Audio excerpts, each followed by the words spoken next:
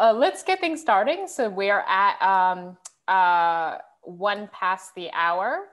So welcome everybody to the Society for Ancient Medicine and Pharmacology panel on the emotions in the body in Greco-Roman medicine. And as I said, I'm trying to get our closed caption. Okay, live transcript is available. Thank you so much, Molly. I appreciate that, putting that in. Yeah, that's great. Okay. So everyone, my name is Eileen Doss, the incoming Vice President of the Society for Ancient Medicine and Pharmacology. I'm an Associate Professor in Classical Studies and Middle East Studies at the University of Michigan. And to be honest, I've been belatedly drafted in to facilitate what I'm sure will be a very stimulating event in place of SAMS. That would be the acronym for Society for Ancient Medicine and Pharmacology. Somehow not SAMP, but it is what it is. Sam's incoming. So I've been drafted to replace, or rather stand in Colin Webster's stead, who's the incoming president. As we've just been discussing, he is on daddy duty. Him and his spouse just had a baby yesterday. So yay, happy times. I think it's particularly pleasing to share such happy news and what continues to be very troubling times. Before I provide a brief introduction to the panel's theme, I want to acknowledge that the past 48 hours has been extremely distressing to those of us living and working in the United States, as well as to many abroad. Personally, it has taken quite an emotional toll on me. As a brown woman who grew up in the American South, it was downright triggering to see the Confederate flag raised in the Capitol Rotunda a few days ago. And I'm conscious that many of you are probably feeling much the same way. And I really don't have the heart to make a pun or connect this emotional upset to the ancient material. So if those of you who are perhaps a little bit more robust can do so. On a more practical note, I want to explain the structure of this event. We have 5 speakers who will be speaking for around 20 minutes. After each talk, I will open our virtual floor for questions. I ask everyone to paste their questions in the chat box, which I will then read in order. This method of processing questions ensures that I do not overlook anyone, which is more likely to happen if we do the raise hand, or as I say, the jazz hand function. Of course, I invite the questioner to unmute themselves or intervene if they would like to expand on their question, for instance, or would like to follow up after they receive an answer. So I do want a back and forth exchange, but just initially, please paste your question or the bare bones of the question in the chat box so I can just create a sequence or an order. And after the 5 talks, I will moderate a short communal discussion during which we can think through some of the issues and commonalities that the 5 speakers' papers raise about the emotions. Now, regarding the panel's theme, I'm very much looking forward to the following talks, not just because many of them are about Galen, my research specialty, but also because the emotions are such a generative subject for examining issues relating to embodiment, liminality, disciplinarity, and personhood. As I'm sure we will hear, the emotions trouble the mind-body divide and thus open a space for different disciplinary stakeholders, such as doctors, philosophers, and poets, to name just a few, to position themselves in their techni, crafts, arts, knowledge area, that very gappy term, techne, as the authorities on this subject matter. Epistemic control over the realms of both the body and the soul falls to the one who is able to make the emotions explicable and accordingly treatable. Involved in this pathologizing and remedying of emotions is also the right to impose norms of behavior and education, which extends the practitioner's significance and control into other realms of social life. Anyway, perhaps we can pick up some of these themes and at the end of our session in our communal discussion. So there's a lot to really kind of get to grab our, I was going to say grab our hands, but there's virtuality to it. So I guess touch can be hot. I'm not going there with kind of explaining touch. So I now want to turn to introduce our first speaker, who is Ralph Rosen. So Ralph Rosen is Vartan Gregorian Professor of the Humanities and Classical Studies at the University of Pennsylvania. He has published broadly on many aspects of Greek and Latin literature and culture, with particular focus on ancient comedy and satire, Greco-Roman medicine, and Galen in particular. He is currently co-editor with Peter Singer and Julie Lascaris of the Oxford Handbook of Galen, which is forthcoming sometime in the not too distant future. So Ralph's, I was going to say, inshallah. So Ralph's talk is entitled "Galen on Natural Personalities, Intractable Souls, and Bodily Mixtures." So let's give a warm welcome to the stage to Ralph and turn the floor over to him. Thank you, everybody. I'm just trying to put, I don't know why I can't, I'm going to share my screen with the handout, but I don't know why it's not going into the chat. So I will not waste more time with that. And thank you for your introduction, Eileen. And it's funny, you mentioned the events of the last couple of days. I won't go, we could talk forever about that, but it's funny, in my original version of this talk, I had a line or two about our president in terms of personality disorders and mixtures of the body. I took it out in the interest of time, but now you could kind of imagine it back in. I'm not going to put it back in for now, but anyway. Okay, let me share my screen. Let's see whether.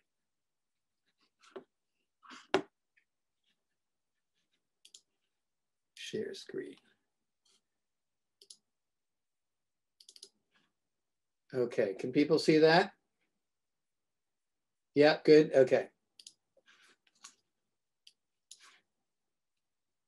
All right. Okay, across the history of Greek medicine, we find a continual unresolved tension and aporia on the question of how much external factors such as education, training, or discourse can influence the configuration of the raw bodily material each of us is born with. Such questions were particularly pertinent to Greek doctors who needed to know exactly what they were treating in a suffering patient before considering how to do so. Was it the behavior of their patients, for example, that was making them sick? Or was their behavior a function of a physical pathology? Galen had the benefit of 6 centuries of thinking about such topics, but across all of his psychological writings, that familiar tension remains between a belief, on the one hand, that medical intervention can sometimes treat dysfunctions of behavior and character, and his concession, on the other, that an individual's inherent natural physiological makeup presents at least some limitations for the doctor trying to help a person control or alter his emotions and affect. The join between the body and the soul or the mind, however, remained difficult for Galen to nail down. And without really knowing what the soul actually was, as he famously talks about in other works, there's always a bit of a gray area in knowing what exactly to target in any behavioral intervention.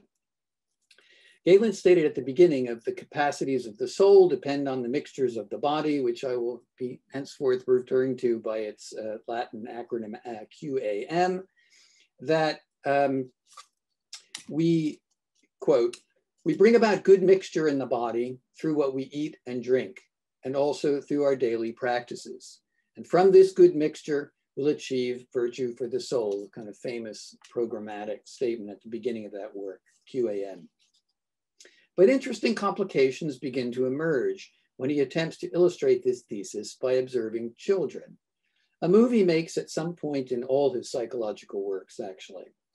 Children were, for Galen, heuristically useful because he felt one could observe in them a personality, that is, the behavioral manifestations of a specific mixture in its most fundamental form, unmediated by training or education or by the internal guidance of a rational faculty. Galen's use of children, however, brought him into highly contested area among his contemporaries over classic questions of nature and nurture in accounting for behavior, as he lays out his thinking on what constitutes a personality, an ethos, and what it means to judge a person's behavior morally. Often when he takes up a discussion of children's character, he makes analogies with animals or plants to illustrate a point, particularly since children seemed closer than adults to animals, whose rationality was regarded as either non-existent or at best uncertain. The specific questions I'm interested in today then concern one of these animal analogies that Galen makes in Affections and Errors, appended to a discussion of children whose characters are intractable, so extreme in their behavior that their moral and presumably physiological constitutions cannot be altered by any sort of intervention. Galen spends more time on this analogy than the others he uses when discussing children, and it offers, as I'd like to argue today, some interesting, if perplexing, nuance to his views on human character and behavior as a function of nature. So before we turn to the passage in Affections and Errors for closer examination, it will be helpful to note a few passages from QAM and a work, Character Traits, that provide some background to the philosophical issues Galen was grappling with. At the most fundamental level, Galen is concerned with what we might call the naturalness of nature. That is, if character and affect are a function of bodily mixtures, how do we come to evaluate human behavior morally? If they are natural in a material sense, how can we say, as we often do when confronted with their most extreme forms, that some are unnatural? In the Arabic epitome that we have of character traits, which is handout number 1, Galen at one point notes that nature and habit combine to form character traits, ethos. So there's a little bit of a punning with habit, ethos, combined to form character traits, ethos, eta, and offers an analogy with the behavior of dogs. I do not deny, he says, that nature plays some part in this, for if someone happens to be afflicted with an evil nature that inclines towards wickedness and takes pleasure in filthy conversation, it's like the nature of dogs, which takes pleasure in sniffing at genitals and eating excrement. Beware then of inclining quickly towards that which you would like, and do not think that everything towards which you incline is true and good. The passage raises any number of questions. Chief among them is why what is natural for dogs is left alone as natural, whereas what is natural for humans, when it starts to look like the behavior of dogs, comes in for moral censure. The human who acts like a dog here is afflicted with an evil nature, while the dog is apparently just acting like a dog. One might wonder whether the analogy, in fact, undercuts somewhat Galen's assumption that a person whose nature makes them behave like a dog is necessarily evil. Galen doesn't raise this point here, but it's something he's thought about in various ways, as we can see from a passage in QAM, where he wrestles again with the tension between the naturalness of character traits and one's moral accountability for them. And at number 2. You won't read the entire thing, but parts of it. For those who hold that all human beings are receptive to virtue, which is equivalent to saying that no one is born naturally bad, Stoic view, and those who hold that none chooses justice for its own sake, both have a partial view of human nature, he says. For not everyone is naturally hostile to justice, nor is everyone naturally a friend to it. And in each case, they have become as they are through the mixtures of their bodies, and echoing this theme that we saw in QAM. Earlier in QAM. How then, they say, may someone rightly be praised or blamed, hated or loved when that person has become wicked or good, not by his own agency, but by virtue of the mixture he obviously derives from other causes? Okay, very Galenic. Our reply is that there is something that is a property of all of us, to embrace, accept, and love the good, and to reject, hate, and avoid the bad. So to be sure, we destroy scorpions, poisonous spiders, and vipers, which have become as they are, not by their own agency, but by that of nature. Now, Galen, and there's more, we'll come back to some of the last paragraph in a little bit. Galen is aware, of course, that his physicalist foundation of character, his obsession with mixtures here, makes it harder to blame people for their behavior since their actions are a function of their mixtures. And to be consistent with that on that principle, one would have to forgive even the most extreme examples. To get around this conclusion, Galen has to resort, as we've seen, to a different argument from nature, namely that humans are somehow kind of nebulously, naturally inclined, is uparche tuta pasin humin, naturally inclined to love the good and hate the bad almost reflexively. That is, without taking the time to find out what the origin of the goodness or badness was. So, as we might say, ignorance of badness does not exonerate one's bad behavior. But another animal analogy, a little unsettling if we think about its applicability to humans, complicates the matter further. Scorpions, spiders, and vipers are just by nature bad, at least from a human perspective, and can't help their behavior. So this justifies us somehow in killing them whenever we have the chance. The obvious anthropocentrism here is not my concern, but rather the continual awkwardness of the argument from the animal world in attempting to make a point about human nature. A little later in the same passage of QAM, Galen returns to the topic of children, noting in a pointedly anti-Stoic passage that he says, there are extremely few children born with a good nature for virtue. I don't think I have this on the handout, sorry. Okay, there are extremely few children born with a good nature for virtue, and concluding with a view that he ascribes to Posidonius, who himself was a Stoic, but on this point, Galen positions him as something of an outlier in Stoicism, but he's approving of this. He ascribes this to Posidonius, handout number 3, where he says, there is indeed a seed of badness, so a teiskakia sperma, within ourselves. And we all require not so much to avoid the wicked as to pursue those who will cleanse us and prevent the growth of this badness. This rather pessimistic, almost lapsarian view of human nature raises many questions that Galen doesn't ever address. In particular, what he even means by badness when applied to children whose lives are driven by ingenuous, non-rational emotions and desires, and as he has just said, can't really be held responsible for whatever badness they may exhibit. But we may perhaps find some further Galenic spin on this matter in the passage from Affections and Errors that we've been preparing for. In this passage, Galen tells us about one of his young friends who had asked him why he, the friend, always felt distressed at trivial matters, while Galen never seemed distressed even by great ones. A topic some of you will well know that he also writes about at length in the recently recovered Avoiding Distress, or Perialupias, which I think we're going to be hearing about a little more later in another paper. Specifically, his friend wanted to know whether Galen's equanimity was a result of training, ascesis, following a certain doctrine, or something inborn in him, something about his nature.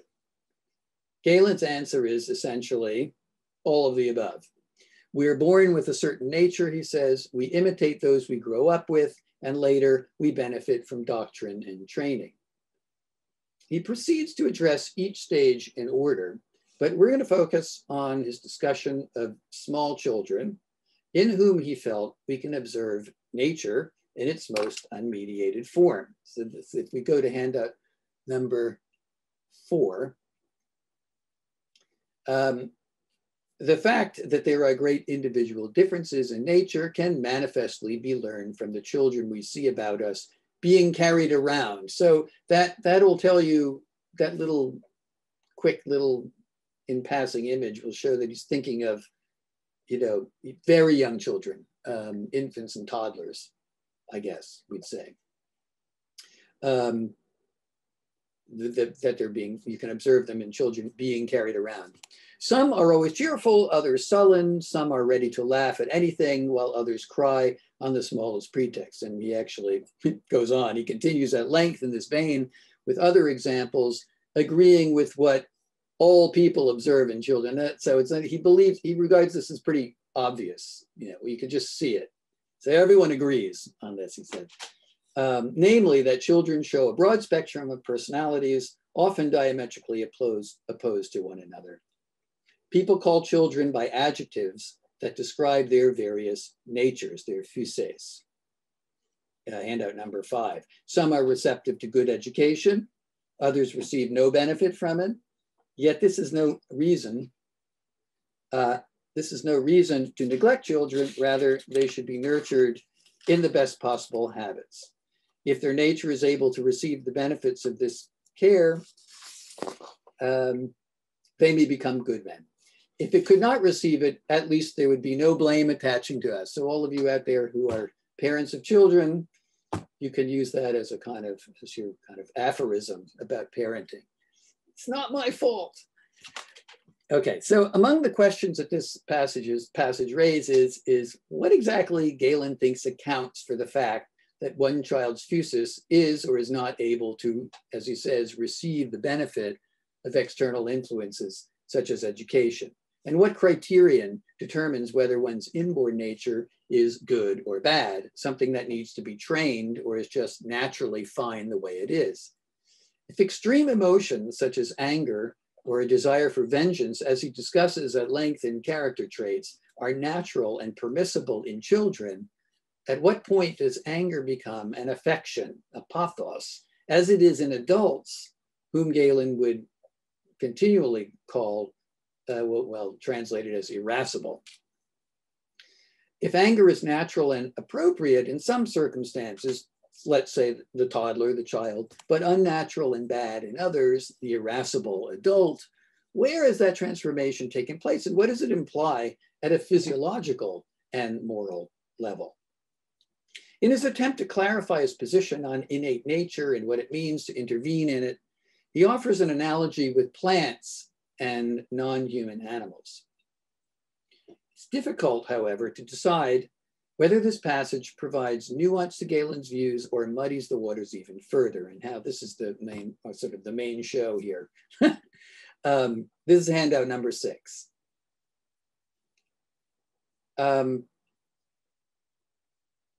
Okay, so it's hard, we'll be reading parts of it in a second, but it's hard to know how carefully Galen was thinking through the details of this analogy. And he does qualify it somewhat with the phrase paraplesia post, kind of in a way, it's something like this. But it's useful to trace its implications for the later argument about children, the larger argument about children and human behavior. The analogy raises a question from the outset about what we think we are doing to a child when we attend to their upbringing, their diagoge. All of Galen's examples from the non-human world involve attempts to manipulate an organism's inherent nature, some of which turn out to be intractable. But let's see if we can make sense of Galen's thinking here. So looking at that passage, he says at the beginning, the farmer will never make bramble bear grapes, for its nature is from the outset not able to accept that kind of completion. Well, it's not really clear why this is useful for Galen as an analogy to educating a human child. It seems like saying that we can never make a human child produce a dog as offspring. This merely states the obvious, that a species has fixed biological parameters. But the next statement gets interesting. Then he says, he may, on the other hand, by his negligence, causing them to rely on nature alone, make vines, which are in themselves perfectly suitable for bearing fruit, bear very poor fruit, or indeed none at all. So Galen has now moved to a specific species and focuses on their natural capacities. It's in the nature of a grapevine to produce grapes. Left alone in the wild, neglected by humans and reliant only on their nature, their physis, as Galen puts it, they will produce poor fruit. Well, what constitutes poor fruit, one might ask? By what or whose criterion? Galen would answer teleologically. A grapevine that has realized its potential by producing fruit as abundantly as possible will be the best grapevine. He never adds, from a human perspective at least, since they rely on abundant fruit for good wine, and he implies rather that nature may well be an impediment here in achieving that telos. We would doubtless answer in Darwinian anti-teleological terms, nature is what it is, and a vine will produce whatever and however conditions allow. Whatever it produces is neither good nor bad. Galen's point that nature, as such, does not always guarantee that a creature will realize its full potential applies to children too. Every child is born with an idiosyncratic nature, but left alone to a life according to nature, the child might never live the best life it can, judged according to a calculus of virtue and emotional contentment. This much is a fairly traditional view by Galen's time, as many of you will realize, recalling debates that go back to Plato about the dangers of living according to nature and Aristotelian teleologies of human virtue. It's a view, one might note, that sees human nature left uncultivated and in its natural state as something quite fragile and imperfect. But how does Galen's third example map onto human children and their natures? He says, among animals too, through education, you may make a horse useful for a variety of purposes. A bear, on the other hand, may seem tame at some time, but that's not the animal's stable, monomon, the stable condition, while a viper or a scorpion will never even reach the stage of seeming to be tamed. How did the cases of the horse and the bear map onto human children, which you've been discussing, you'll remember? Each animal has its natural endowments, and it just so happens that a horse at least has the capacity to be made to serve human needs. But bears do not. They have a fixed nature, which makes them wild and untamable. Even more fixed and intractable from a human perspective are, once again, vipers and scorpions. These analogies then map a normal child onto the vine or the horse. Both can be altered and bettered by external intervention, but the intractable child, having a constitution by nature physically unalterable and morally untrainable, is like, sorry, that sentence is all messed up. The intractable child like that is like the bear or the scorpion. That's the point I want to make. Is it possible to offer a moral judgment of the behavior of a scorpion when they are merely acting as nature has made them to do? Galen sees no good in them at all and assumes we will destroy them whenever we encounter them. On his analogy between children with intractable natures and animals that are similarly bad, is he recommending we exterminate such children in the same way? He certainly recommends, and this, if you go back to handout 2 again, I think it's 2, the end of 2, right at the end, the last paragraph. He certainly recommends that we hate and put to death, quite reasonably, adults who have been deemed incurably wicked. And he gives you the reasons for that here. I won't read them out now in the interest of time. With children, though, well, Galen just doesn't go there. So he doesn't get into that. And he probably would have a response that, there's potential for them. There's always some potential for them to get better. I'm not sure what he would say, but he does refer to, the problem is that he does often refer to some children as simply unworkable, intractable, can't do anything with them. But we're justified, I think. He doesn't really approach this. He doesn't really deal with it, but we are justified, I think, in asking what he actually thought he was illustrating with this animal analogy and affections and errors in the first place, especially when in so many ways, Galen would hold that humans are actually not like the animals he's comparing them to, and would place them as humans at a higher level of value in the Aristotelian scala naturae that he inherited. It's one thing, after all, to say simply that children will need to have their nature trained the way we train grapes to produce the best fruit, or horses to serve human needs. But by pressing on with the analogy to other animals that are naturally unable to be trained, he exposes the fault lines between a biological, physicalist view of nature and a moralizing one. Thank you. I'll leave it at that. Time okay? Is the timing good? Okay. Yeah, we're good. All right. You're good. Thank you so much. Yeah. Okay. So if you feel comfortable, maybe we could have a couple questions that you would like to answer. So does anybody want to intervene first and ask Ralph a question?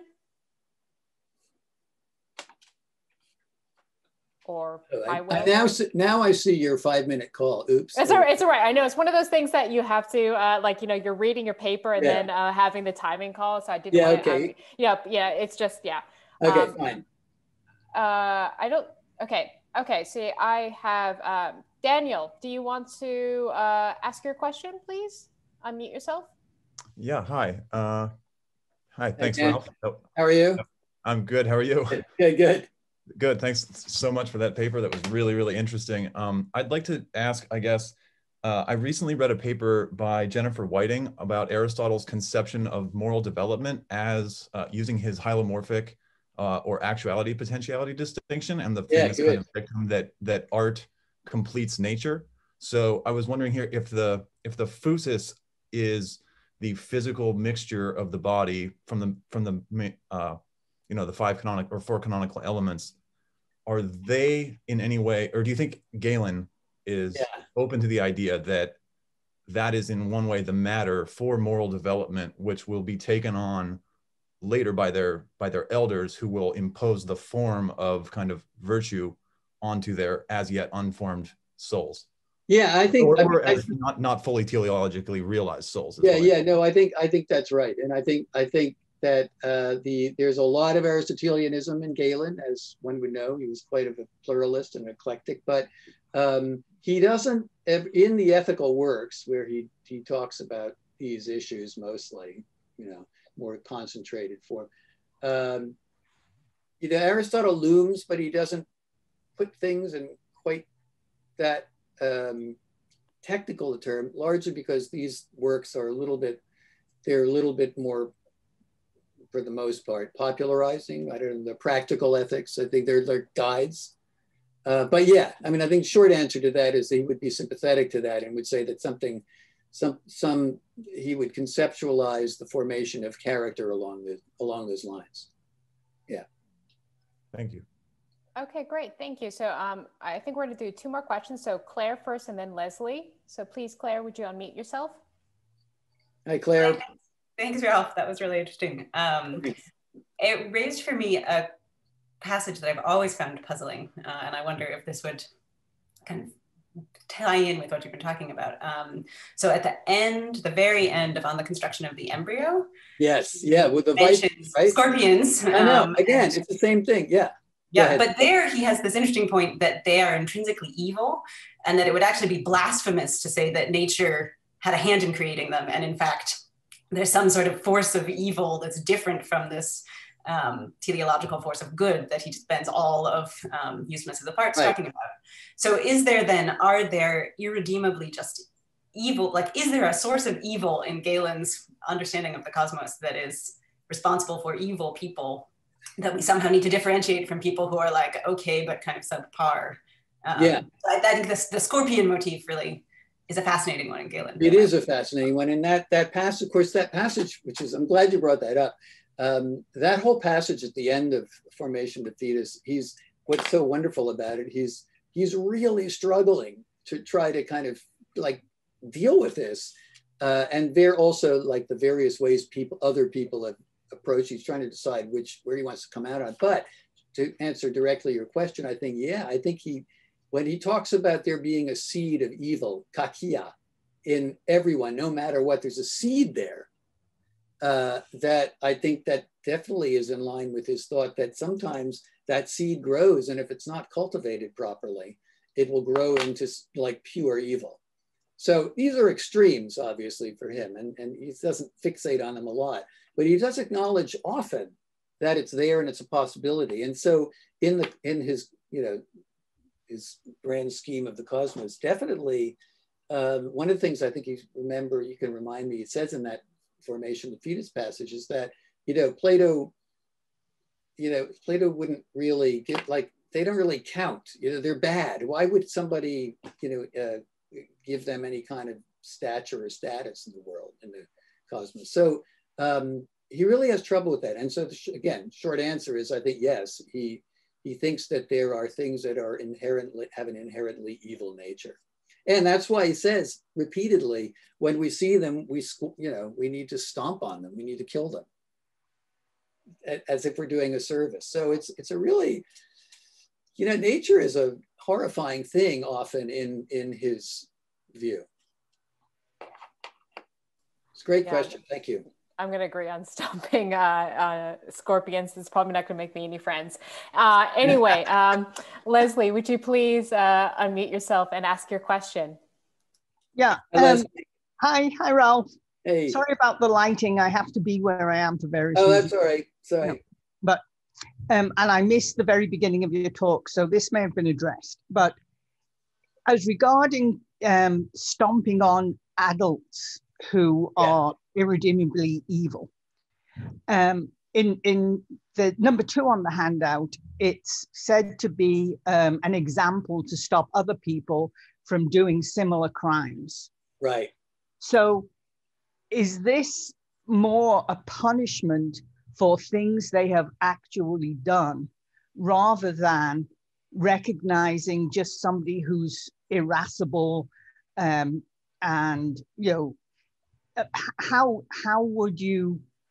how does somebody evince the evil in their nature other than doing crimes that deserve the death penalty anyway? And so if it's a crime that's being punished, is this anything different from what other people would do? And if it's a crime that's being punished, wouldn't that mean that you're not going to put naughty children to death because they haven't done crimes? Yeah, no, right. Well, so yes, I think that's yes. So I think that's a really good point.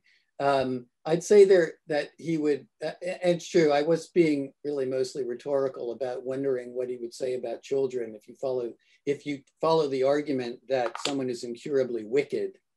You're saying that, well, you don't punish somebody for the fact of wickedness, only for the actions, that the crimes. You don't just put nasty people to death.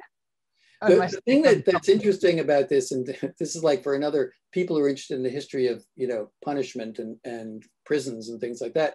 It's interesting that there's nothing particularly rehabilitative about his comments here, in the sense that they're already, he calls them incurably wicked.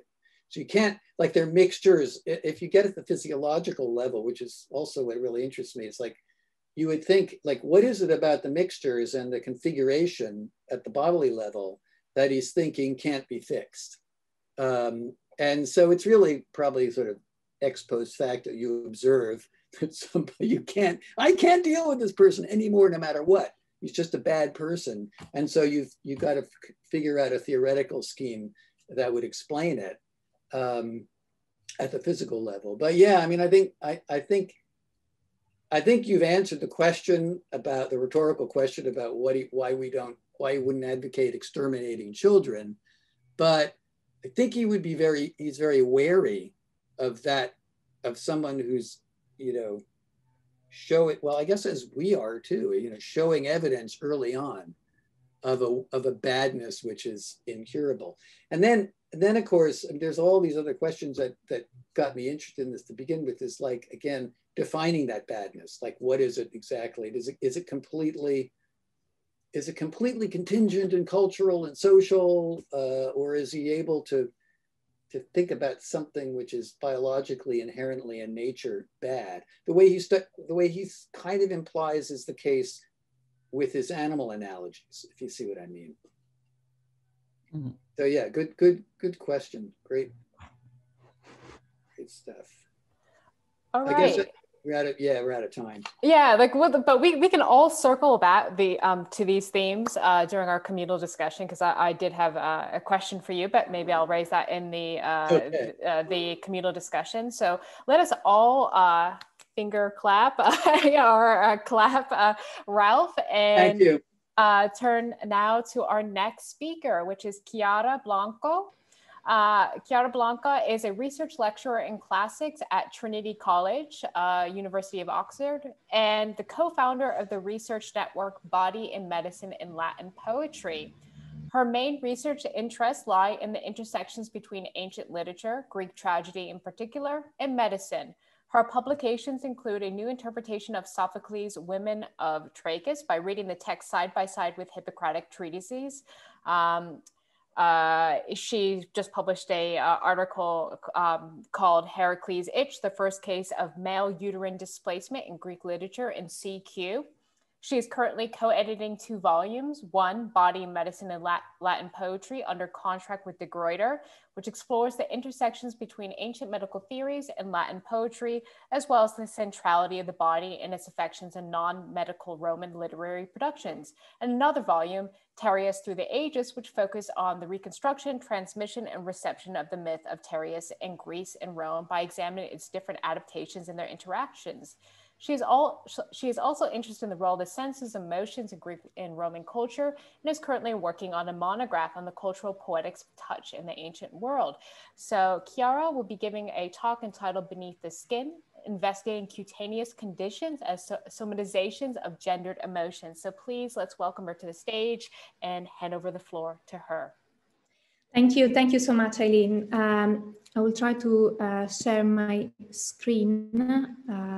Hopefully it will work. Okay. Could you all see the PowerPoint presentation? Okay, brilliant.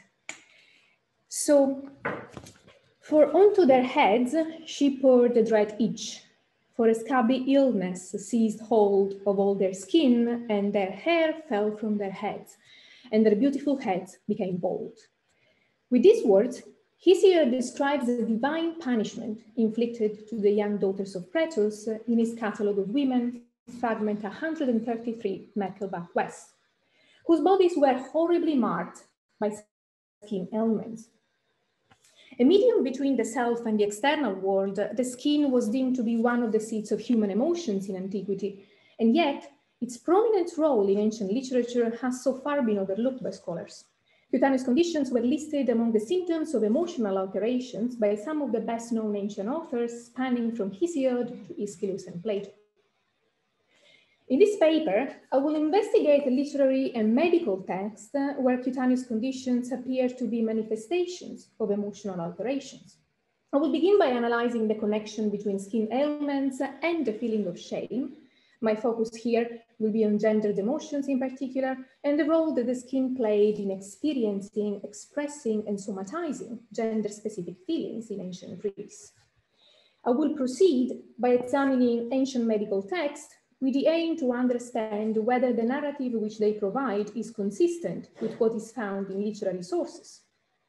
In particular, I will focus on the etiology of cutaneous conditions, including cases of change in complexion, and explore the extent to which skin diseases were linked to somatic and mental disorders. Finally, I will show how the exchange of ideas between ancient Greek folklore and medical theories has altered mythological narration on the one hand, but also influenced ancient medical and scientific literature on the other. So the earliest extant work connecting cutaneous diseases and emotions is Hesiod's Catalogue of Women. Fragments 131 to 133, Merkelbach West, focus on the mythological account of the daughters of King Pretus of Argos, the Preteris, punished by a divinity for committing hubris. More specifically, the god is said to have inflicted on the women a twofold punishment, which consists in lewdness on the one hand, as specified in fragment 132, and cutaneous diseases on the other.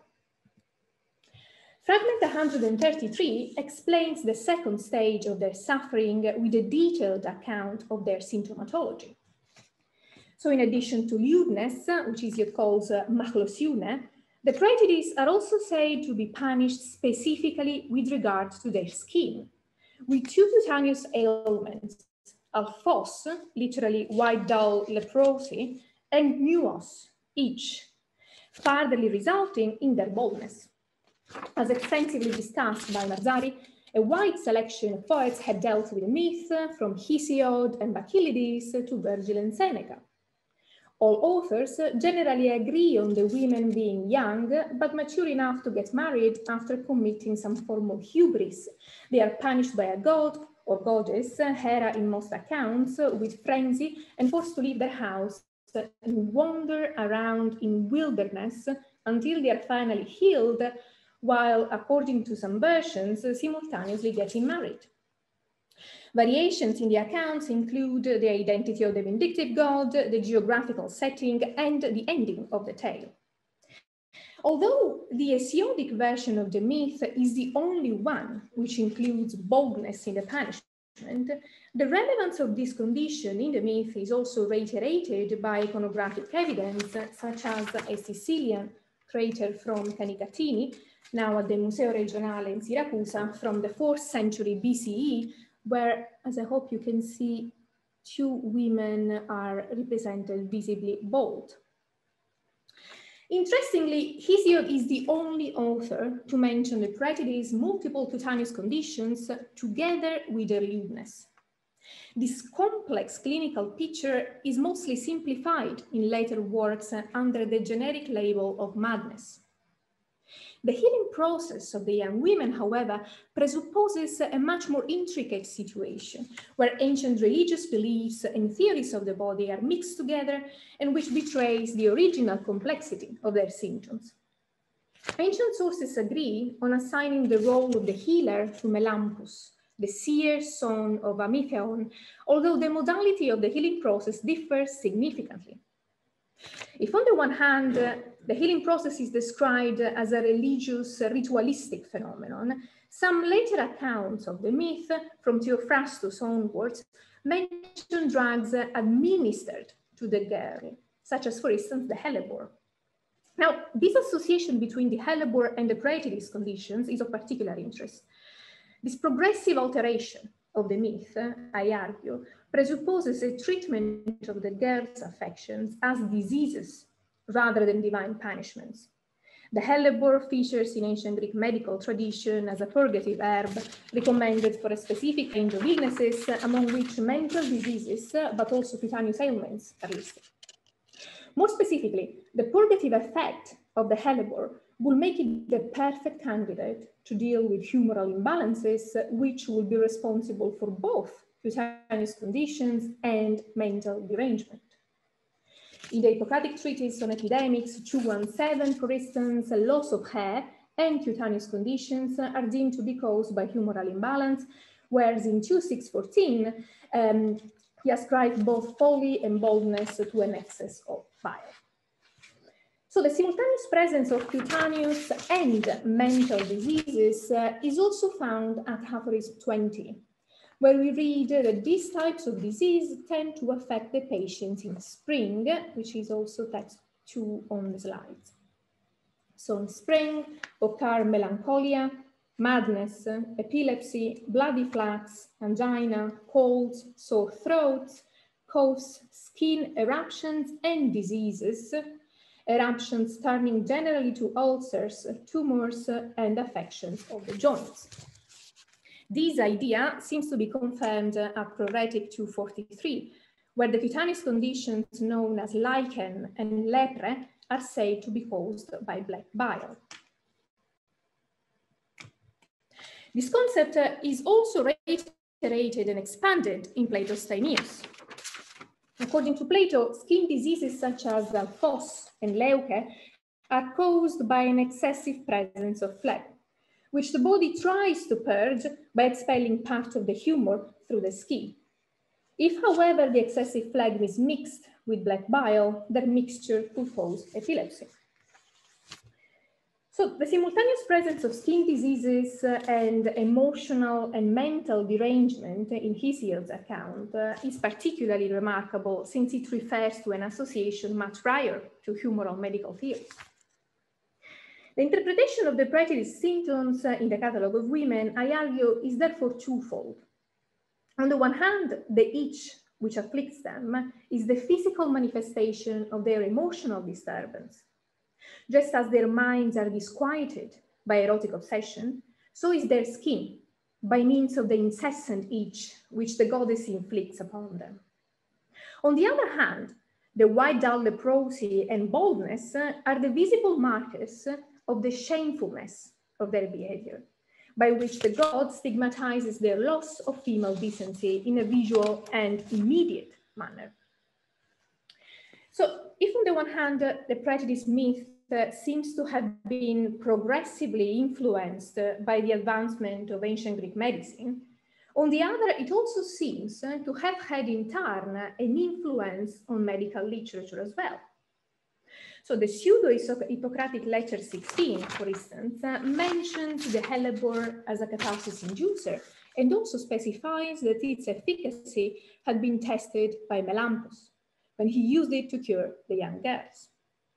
But more importantly, a strikingly similar symptomatology to that of the prejudice is found in the detailed account of Areteus of Cappadocia, a medical writer who lived in the 1st, 2nd century CE, on the so-called elephas or elephantiasis, a disease which takes its name from the animal, elephant, either on account of its might or for the aspect of the patient's skin, which resembled that of an elephant.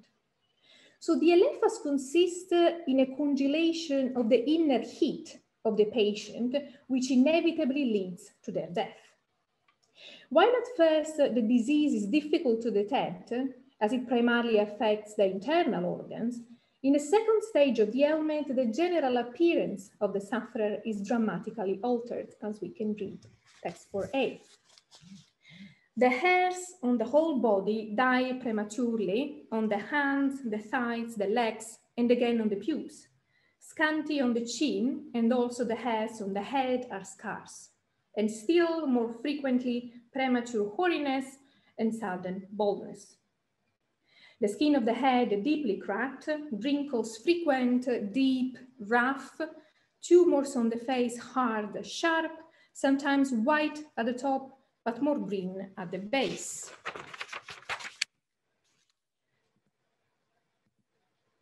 And then again, 4b. But if the affection be much raised up from the parts within and appear upon the extremities, lichens occur on the extremities of the fingers. There is pruritus on the knees, and the patients rub the itchy parts with pleasure. And the lichen sometimes embraces the chin all around. Finally, 4c, appetite for food not amiss, taste indiscriminate, neither food nor drink affords pleasure. Aversion to all things from a painful feeling, atrophy, libidinous desires of a rabid nature. When in such a state, who will not flee? Who will not turn from them, even if a father, a son, or a brother? There is danger also from the communication of the ailment. Many, therefore, have exposed their most beloved relatives in the wilderness and on the mountains, some with the intention of administering to their hunger, but others not so, as wishing them to die. The similarity between the symptoms experienced by Hesiod's prejudice and Areteus's description of the elephas is striking. Both accounts list baldness, incessant itch, which results into a cutaneous condition, a lichen in Areteus, and an uncontrollable sexual desire. The recommended therapy, described in detail in Areteus's Cure for Chronic Diseases 213, is mainly based on purification by means of baths and hellebore. Even the association with the wilderness, where the patients affected by the elephas are often left, is another mutual trait. Although Areteus seeks to justify the brutal practice of abandoning them in the wilderness by mentioning the high transmissibility of the disease, he also adds that people close to the diseased flee from them or leave them to die due to the impossibility to cope with people in such a state, to use the un eontas, whose behavior is described as shameful and unhuman. That cutaneous conditions were linked to shame in ancient Greece is also proven by a passage from Aeschylus' Libation Bearers 278-82, where Orestes describes the punishment which the gods would inflict on him should he fail to avenge the death of his father, as we can read text 5. He revealed the effects of the wrath of hostile powers from under the earth against mortals, and spoke of these dreadful afflictions, leprous ulcers attacking the flesh, eating away its pristine appearance with savage jaws, and short white hairs arising on the diseased side. Following Hesiod's tradition, Aeschylus too considers skin ailments a divine punishment. The oracle of Apollo warns Orestes about the terrible diseases, ainas nosus, which would afflict him should he let his father's homicide go unpunished.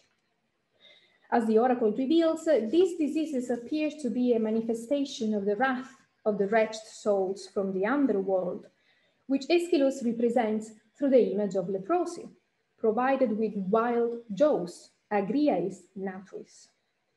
Interestingly, here too, skin afflictions are used to convey a shameful emotion. With Leuce, white hairs will grow on Orestes' lesions, thus branding his skin as a visible memento of his cowardly disrespect to his dead father. Aeschylus' description of the Leuce is consistent with the Hippocratic account of the disease, as we found in Proretic 243, text 6. Lichen, lepra, and leuke, when one of these has arisen in a young person or a child, or when it appears it grows but little over a long time, you must consider the eruption not to be an apostasis, but a disease. Whereas when one of them appears suddenly and over a large area, it is an apostasis. So consistently with what discussed above, the passage explains that cutaneous conditions are caused by humoral imbalance, except when they arise in young children or when their development is low, in which cases they are classified as proper diseases. Now, the case of Orestes would fall under the first category, since his skin lesions would arise abruptly and in his adulthood. Even more striking is the similarity between Aeschylus' description of the leucus' symptoms and the pseudo-Aristotelian treatise on color, 1317, which you can read, text 7. So, whereas on the one hand, Aeschylus' description of cutaneous conditions pays particular attention to the medical manifestation of the related symptoms, on the other hand, skin lesions are still deemed to be the visible, shameful markers of divine punishment consistently with Hesiod. So the Pretides neglected their societal and biological role and are therefore punished with erotic incontinence, which affects their minds and simultaneously brands their beautiful bodies with cutaneous diseases and baldness. Likewise, Apollo warns Orestes that his body will be branded by skin ailments, his punishment for neglecting his filial duty.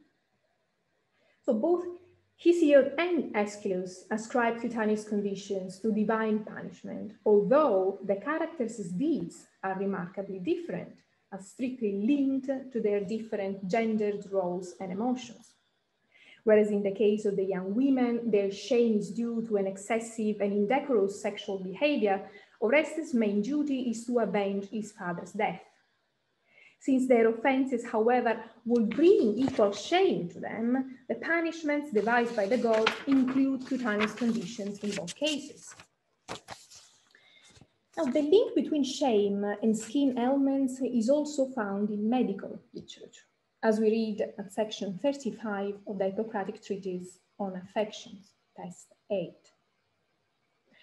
So lepre, knismos, psora, lichen, alphos, and alopecies all arise because of plague. These are signs of shame, aischos, rather than diseases, nosemata. The passage capitalizes on the stigmatization of the affected patients and even goes as far as not to consider skin ailments and hair loss proper conditions, but rather signs of shamefulness. The common assumption is that one's aspect mirrors their behavior and character. The smoothness of the skin and general condition of the flesh are also good indicators of one's moral conduct, as we read in a pseudo-Aristotelian treatise on physiognomy, text 9. The physiognomist draws his data from movements, shapes and colors, and from habits as appearing in a face, from the growth of hair, from the smoothness of the skin, from voice, from the condition of the flesh, from parts of the body, and from the general character of the body. So to conclude, the general picture analyzed above suggests a significant interaction and cross-influence between literary text and scientific theories in ancient Greece. In the case of the prejudice, whereas the myth is progressively affected by medical literature, religious and magical remedies featuring in earlier accounts are substituted by medicinal herbs in later ones, it influences scientific texts in turn. The pseudo-Hippocratic Epistle 6, for instance, refers to Melampus when discussing the healing properties of the hellebore, and Aratus' description of the Elephas seems to have been modeled on the Hesiodic myth. Likewise, the terminology and accurate description of the symptomatology of skin diseases found in Aeschylus proves the circulation of medical ideas at the time of the play. As discussed above, both Hesiod's and Aeschylus' accounts explain skin conditions as divine punishments for shameful behaviors. Although there is no trace of the divine element in medical literature dealing with skin ailments, the connection with the emotional sphere is, however, still vivid in medical text.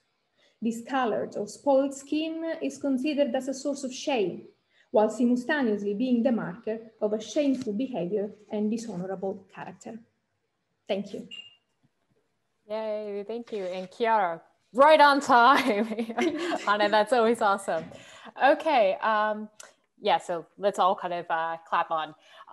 So would anybody like, well, first of all, Chiara, do you feel comfortable answering any questions? And Absolutely. Does anybody have a question to ask Chiara for her very rich talk that looked at a lot of different sources?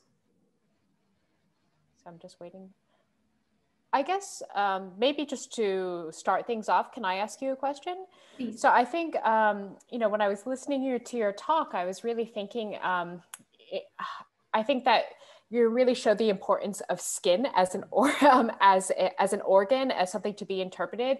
I think, you know, those of us who are working from the Aristotelian tradition tend to kind of think about skin as kind of a lower sense organ, and what you really were showing about how the skin is sort of a divine medium of like communication. So I wondered maybe whether you could expand a little bit about how, I know that you're working on a project on touch, about you perhaps sort of reevaluating the significance of touch and skin as a sensory organ.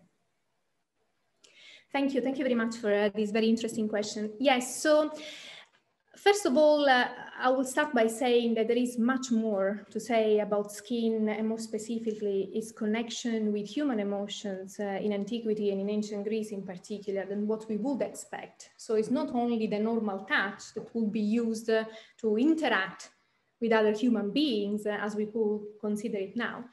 But there is also another aspect that is, again, strictly connected with the emotional sphere.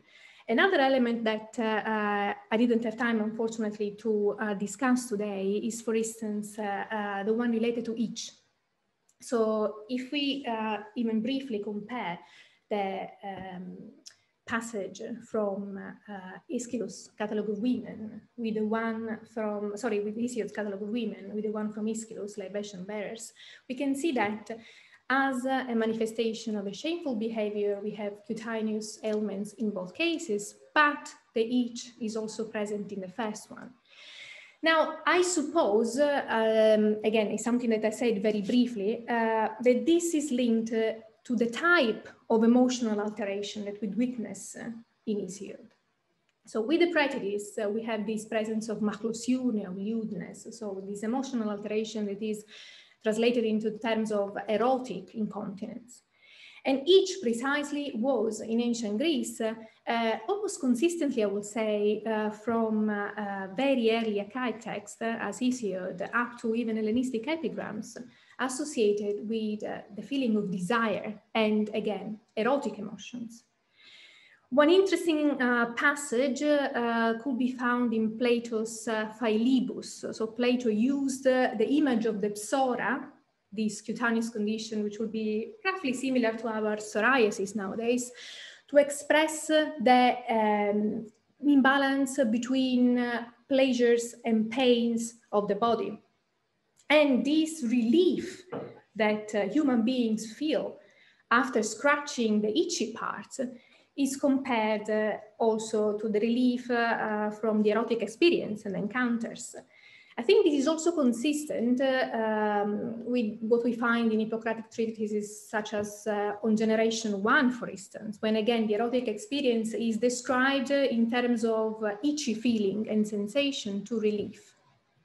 So this is again another aspect that would be, I hope, I suppose, interesting to investigate. No, it sounds very fascinating. So we have 2 questions in the chat, so we'll take them. So first Nicolette and then Claire. So please, Nicolette, ask your question. Hi, thanks so much, and thanks for that amazing paper, Chiara. I have a question about gender and skin itself, which might be kind of shooting from the hip a little bit, but thinking about the diseases of women texts and related Hippocrates, which describe the unique composition of female flesh, what really comes across as how, you know, the sponginess and the porousness of that flesh is not only that which necessitates menstruation, but so often can be, you know, an area of concern and anxiety where gynecological disease can arise. So I was wondering if the gender nature of skin itself in medicine around this period has come up in your research or might have some relevance here, or if it might seem interesting going forward. Thanks. Thank you so much. This is really a brilliant question. It's definitely something that I will investigate and will explore further. For now, all I can say is that I suppose that, again, the composition, the description of the composition of the complexion and flesh, even more so, that we find in Hippocratic and medical treatises in general, is consistent with this sort of proneness to skin elements that we see in the cases of women in literature way more often than in men.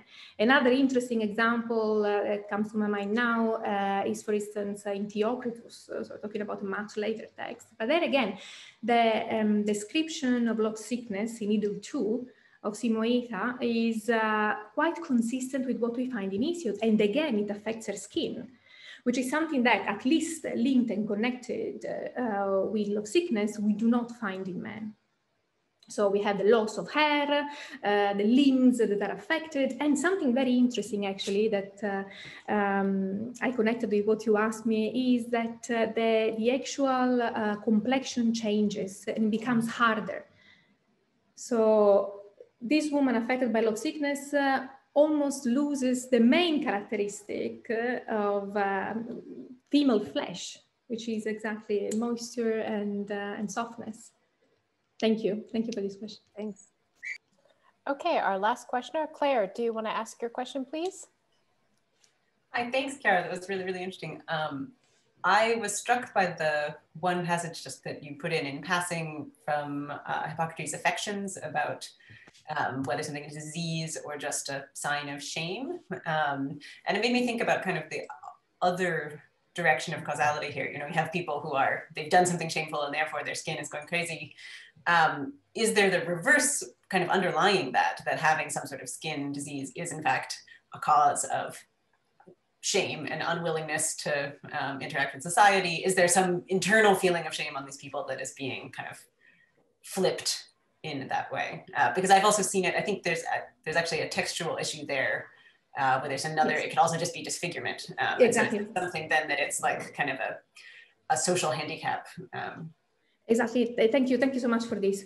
This is interesting because I suppose that there is like a double way of, influencing from literature to medical text and vice versa. So on the one hand, it's absolutely true.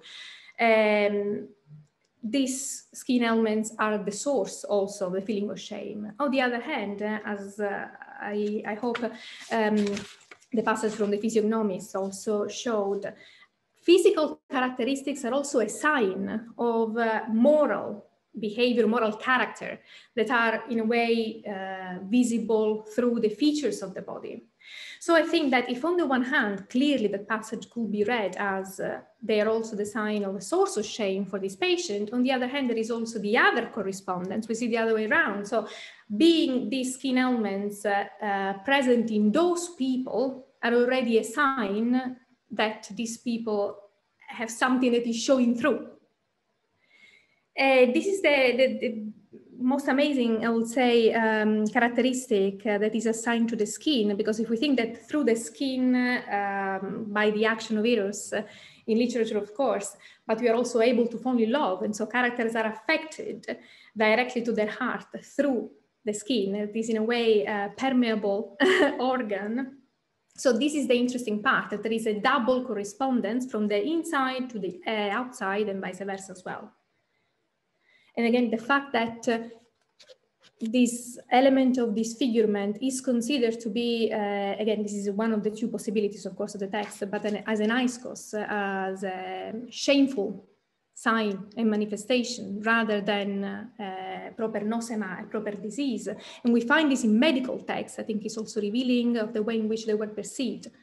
And clearly there is something that is still left there from much older times. And clearly, as I said, literary texts have influenced also the medical production and the medical text. All right, thank you so much, Chiara. Let's give you. Chiara a what and transition to our next speaker. So our next speaker is Brent Earhart from the University of Cincinnati.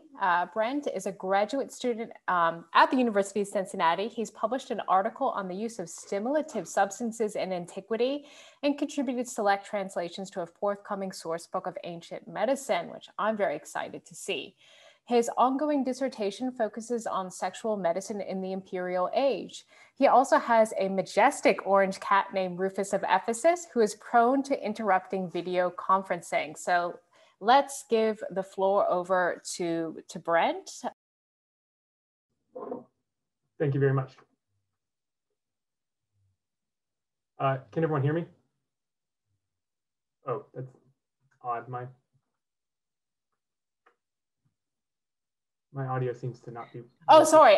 Maybe I was like, I think I was muted the entire time. So, but okay. The floor is yours, Brent. Wonderful. Thank you.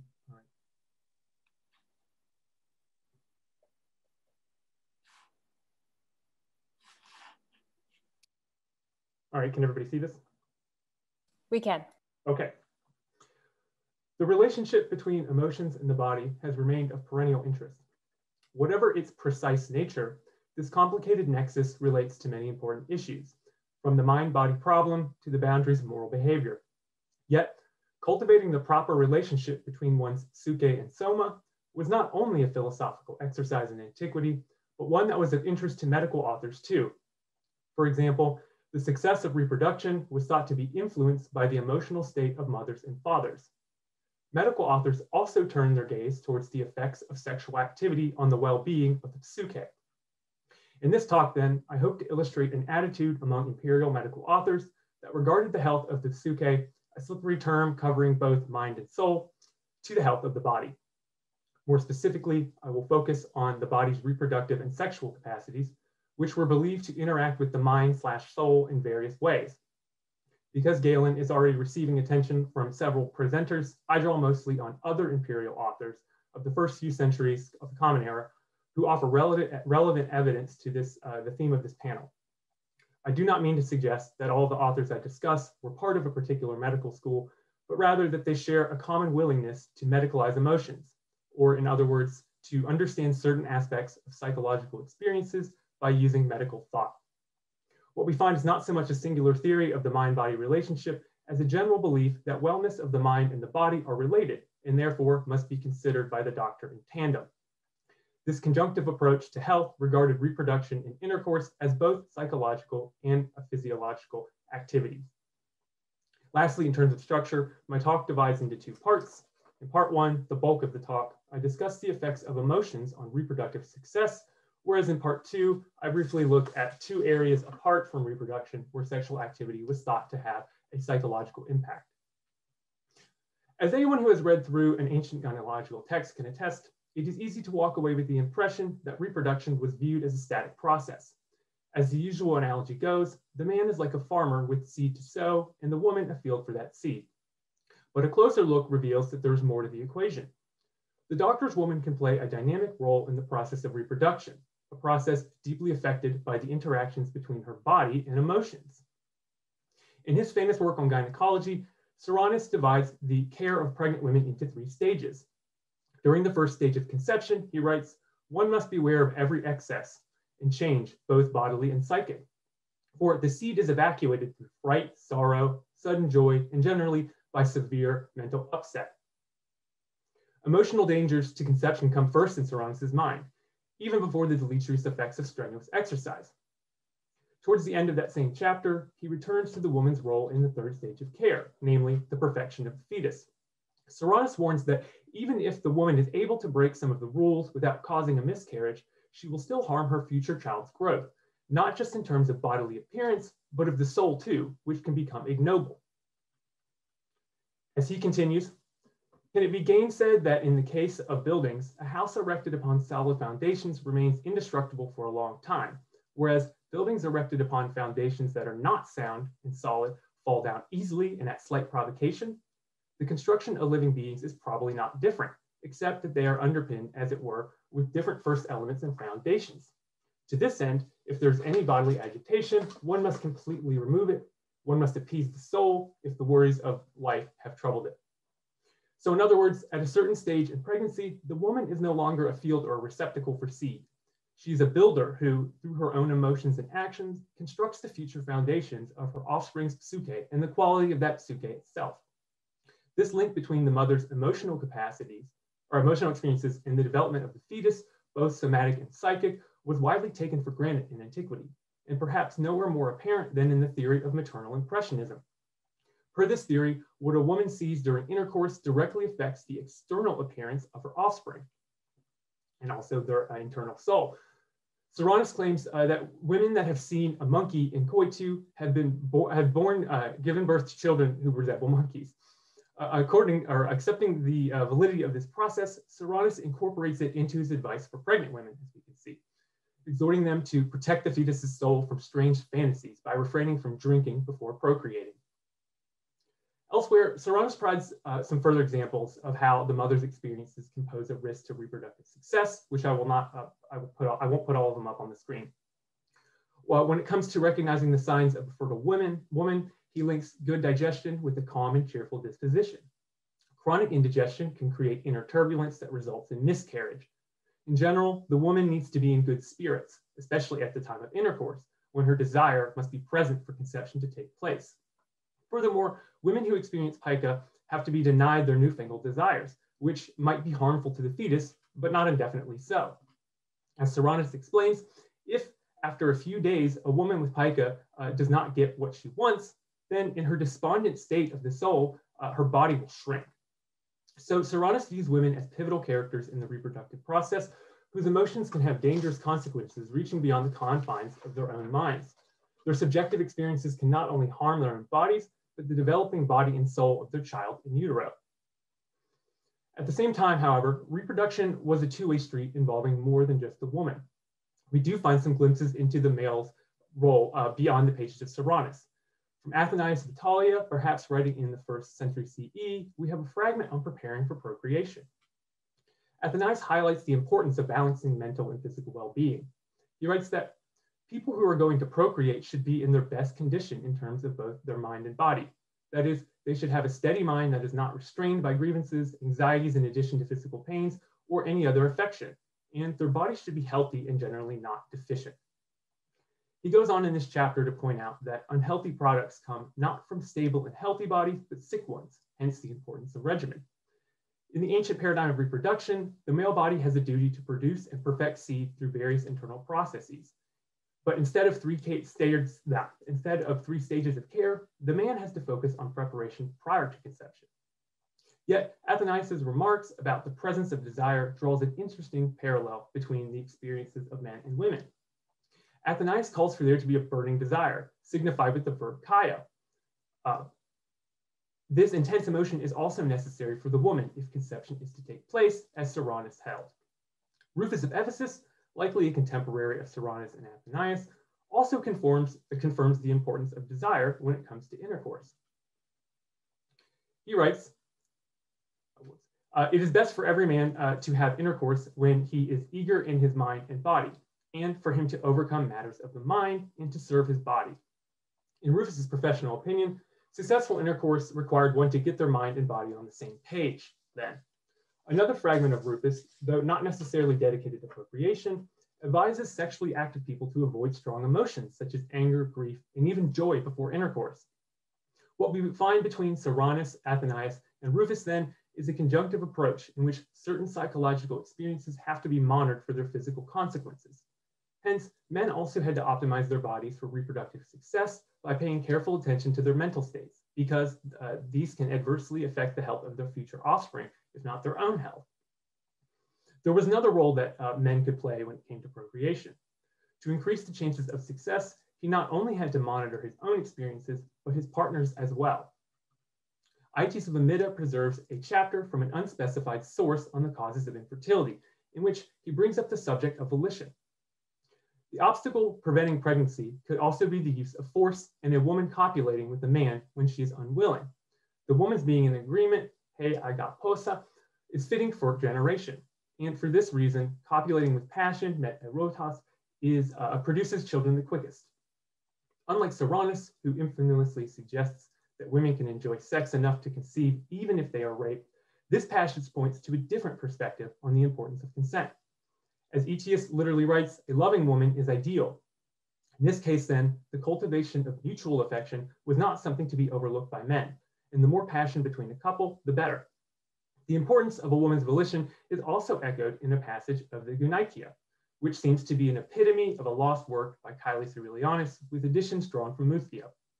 Here, it is pointed out that affections or passiones of the mind can induce the body to create obstacles to reproduction. Accordingly, as he says, the woman should, quote, not rush into sexual activity in such a way that she still appears to be mentally suffering, and, though offering herself, copulates disagreeably. Whether this information originally came from Soranus is unclear, but it is a reminder that late antique medicine, once viewed as uninteresting, still holds surprises. This interest in the effects of coercion on a woman's psychological state seems to stand out from Hippocratic gynecology, where impediments to reproduction tend to be mechanically explained, while the subjective experiences of women are muted. However, developments in post-Hippocratic gynecology could form a talk of its own, so I'll leave the topic of reproduction behind and move on to the second half, in which I briefly discuss some psychological effects of sexual activity. As we have seen, the interest that medical authors had in sexual activity and emotions can be described as pronatalist, but it would be unfair to characterize their interests exclusively as such. Sexual activity was a regular constituent of regimen, regardless of whether it was undertaken with reproductive intent. Medical discussions of sexual activity tend to focus on its physical effects on the body, such as drying or moistening or loosening it. However, Athanasius of Italia provides an example of concern for the effects that sexual activity could have on the soul and body simultaneously. In one fragment, Athanasius gives advice on the education of teenage boys during their formative years. From the ages of 14 to 21, Athanasius recommends that teenage boys not only increase their study of mathematics and philosophy, but also avoid the excessive sexual activity that their newfound impulses from puberty would have them undertake. Thus, Athanasius writes, nothing is as destructive to the development of the soul and the body as untimely and profuse engagement in sexual activity. Athanasius does not give many details as to why this is the case, but it may be based on similar logic to a passage found in Aristotle's History of Animals, where Aristotle explains that excessive sexual activity at a young age alters the internal movement of fluids and creates a cycle of impulses. So in essence, the fear about a lot of sexual activity at a young age seems to be that it alters the body and mind together by creating a nasty sort of feedback loop. Anything in excess could be bad, even if the excessive impulses are a natural part of human development. It would be difficult to construct Athanasius' theories about the relationship between Suke and Soma on the basis of this passage alone, but at the very least, it speaks to a belief in some continuity between the two. The body is not a passive container. Its physical activities can affect the soul's development, a topic which should typically belong to the domain of philosophers, but which Athanasius regarded as fair game for doctors, as Sean Coughlin has recently argued. Athanasius seems to have gone one step further than Soranus, who took a medical interest in the soul, but in a passage not discussed previously, dismissed pedagogy as a topic for philosophers to debate. So finally, another area where doctors seem to have taken interest in the relationship between sexual activity and emotions was in cases of male sexual dysfunction. Only a few passing statements on the matter have survived, as excerpts in the late medical encyclopedias. The relationship between these excerpts remains unclear, but for reasons I don't have time to lay out, it is probable that they come from one or more authors writing between the 2nd and 4th centuries CE. These passages reveal an interest in the emotional consequences of sexual dysfunction. Paul of Aegina briefly describes the symptoms of dysfunction in a chapter devoted to apraktimoria, literally non-functioning genitals. As Paul writes, people who have this affection are not eager for sexual activity, and because of that, they become despondent, athumoi. One would like to know more, but Paul only focuses on the physical aspects of the problem. He attributes the dysfunction either to paralysis or deficiency of seed, and then proceeds to list herbal remedies, which I haven't listed. Presumably, the Suke will be treated along with the Soma. One more passage worth mentioning is from the Byzantine compilation of Paul of Nicaea. Paul of Nicaea describes the dysfunction in more gendered terms. As he writes, if these patients are not able to finish their manly duties, taton andron erga, they are destroyed by shame and grief. This passage shows an interest in male patients' sensitivities, which are informed not only by their personal expectations of performance, but also societal expectations of what it meant to be a man. The doctor's analysis of well-being could thus consider the psychological and sociological tolls experienced by patients. The implicit goal of treatment was not only to restore their sexual functions, but their sense of wholeness, which has been compromised by their body's inability to accomplish what their mind expects it to do. In the interest of time, I will now move to conclude. I've tried to show how the body's sexual functions were related to emotional well-being in imperial medical thought. For the authors I've surveyed, certain emotions were not only subjective, but also physiological experiences with the potential to alter mind and body alike, whether during gestation or intercourse itself. Ultimately, this conjunctive approach to well-being, in which physical constitution and emotional disposition were both important to the doctor, fit into a larger program of striving for balance. Thus, this talk offers just one example of how further study of the medicalization of emotions can provide us with a more robust understanding of ancient medicine as an all-encompassing practice.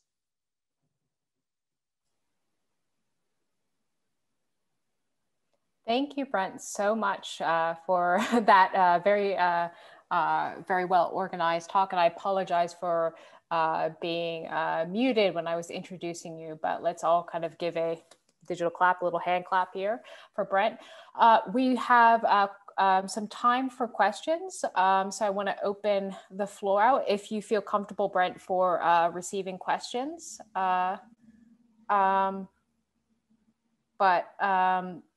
Yes, just the chat, somebody talk about them. So maybe while people are formulating their questions, might I, okay, well, somebody else has a question, so maybe I will hold my question after giving priority to Michelle.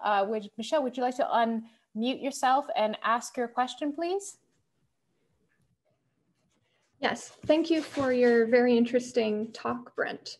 I was thinking as you discussed the emotions of the parents and their effects on the offspring, whether any of the consequences discussed might play into the natural character that was discussed in the earlier talk with Ralph Rosen. I'm sorry. Or whether the primary consequence is just miscarriage. Could you repeat? I'm sorry. I was having trouble with my audio. Oh, certainly. I was wondering whether one of the consequences of the parental emotion would be an effect on the natural character of the offspring, or whether the primary issue would just be miscarriage that they were trying to prevent. Oh, yes, I see. Yeah, I think that there's a concern for character and for how the future child will grow up. Cyrannus mentions, he uses I don't recall the Greek word, but he talks about how the actions will not only disform physically the fetus, but also make it ignoble, which is kind of a charged word. So it does seem that Cyrannus has an interest in the character of the future child or fetus, or whatever you want to words he uses for it. But he seems to also kind of be hesitant to be very specific about pedagogy, about saying, this is what you do to the child at this age and at that age. Okay, great. Thank you so much. So I see 2 questions in the chat function. So we'll have Simona go first and then Rebecca. So please, Simona, do you mind unmuting and asking your question? Yes, thank you. Thank you for your talk. I really enjoyed that. So I apologize in advance if this question comes from another angle. Some time ago, I was looking at how ancient medical writings remarked that pregnancy symptoms, to put it better, conditions during pregnancy can change depending on whether a woman is pregnant with a male or a female child. What I cannot recall now is whether and how emotions come into play in determining the gender of the fetus, or conversely, how the gender of the fetus affects the woman's emotions. I don't know, have you found anything about that? I'm pretty interested in this question of the determination of the gender of the child. Yes, there is material on that. And if you private message me, I can email you some passages. I don't recall if emotions are in it. Cyrannus has a discussion. He's skeptical, but he links whether the fetus is going to be male or female based off of whether you feel it on the right or left side of your body, or whether it moves more, or whether it's warmer or colder. And he seems more skeptical. He cites earlier views, but you can find people like Vindicianus who accept these views and say, no, this is how you'll tell whether it's a male or female based off of what it does to the mother. But I can't recall if emotions are, if, for example, if they say something like, oh, if it's a female child, the mother will be more upset, or if it's a male child, the mother will be more stern. I wouldn't be surprised if there's something like that, but I can't recall off the top of my head. But I definitely will message you some passages to look at if you're interested. Great, thank you so much. So Rebecca, do you want to come forward and ask your question, please? Yes, certainly. Thank you very much, and thank you very much for the paper. I was just going to pick up on the sort of final point you're making, that in a sense this all fits into wider patterns about balance, and I was sort of interested as to whether you would say that this is kind of working through the intersection between kind of emotion, physiology, sexuality, and health in ways that we'd expect. So is this, given what we know about the broad patterns of ancient medicine, is this roughly what we'd expect, or are there things that you found more kind of surprising, or that seem more contradictory, or sort of challenging within those models? So some of it was things that I expected. One of the things that threw me off a little and was interesting was the remark by Etius, and also by well, I guess Caelius Aurelianus / Mustio, about the woman's state of consent, which Cyrannus seems to just disregard and not think is very important. And I think it would be, I'm curious if Caelius's view on that is his own, or if he's translating something of Cyrannus's that doesn't survive to us, because it would be interesting to try and figure out how to balance those in Soranus's thought. But at the same time, I'm challenged because I don't want to read into it a sort of modern sex positivity, both people are equal, because we know that the androcentric views of medical authors are, they definitely, as you've argued in your monograph some 20 years ago, they definitely treat women as inferior. So that was one of the things that maybe I could dig a little bit more. I'm not sure if it's just kind of a one-off thing, or if it reflects some sort of post-Hippocratic development in terms of caring a little bit more about the woman's psychological state. Are there any other questions that anybody would like to ask Brent? I guess just to piggyback on what you were just talking about, that issue about consent, that was something that I found very, very fascinating. And I was just wondering whether there was any social reasons why there might be a change in these views about consent. So this was something that I found very striking too as well. But perhaps you don't have to answer that, because I do want to prioritize people in the questions. So maybe you can come back to that later. But Stephanie, do you want to unmute yourself and ask your question, please? Sorry, I feel sheepish about now cutting into your question. Don't, please. I'd rather prioritize people in the question and answer. Well, Brent, thank you very much for your talk. This was interesting to me, in part because this material is really new to me and I haven't read the authors that you surveyed. And I was wondering, because you did just select some great examples from a variety of authors, if you have noticed across this body of text whether there's a difference in the core problem that they're trying to address. So when and any of the authors you're talking about are sort of outlining why we want to have these calm emotions and why women should regulate, or men should regulate what they do for the purposes of procreation. Is there a difference? Like, are some authors more interested in the practical outcome of getting a healthy child, and whereas are others more interested in, say, some kind of the Platonic virtue that's exhibited in this act, if that makes sense? So some authors seem to be more interested in not more interested. They seem to also be interested in the moral outcome or the ethical outcome of what the child will be like. For Soranus, it's hard because he's writing his gynecology, and clearly most of what he says has to be read in light of he wants successful reproduction. He wants to make sure that there's no miscarriage.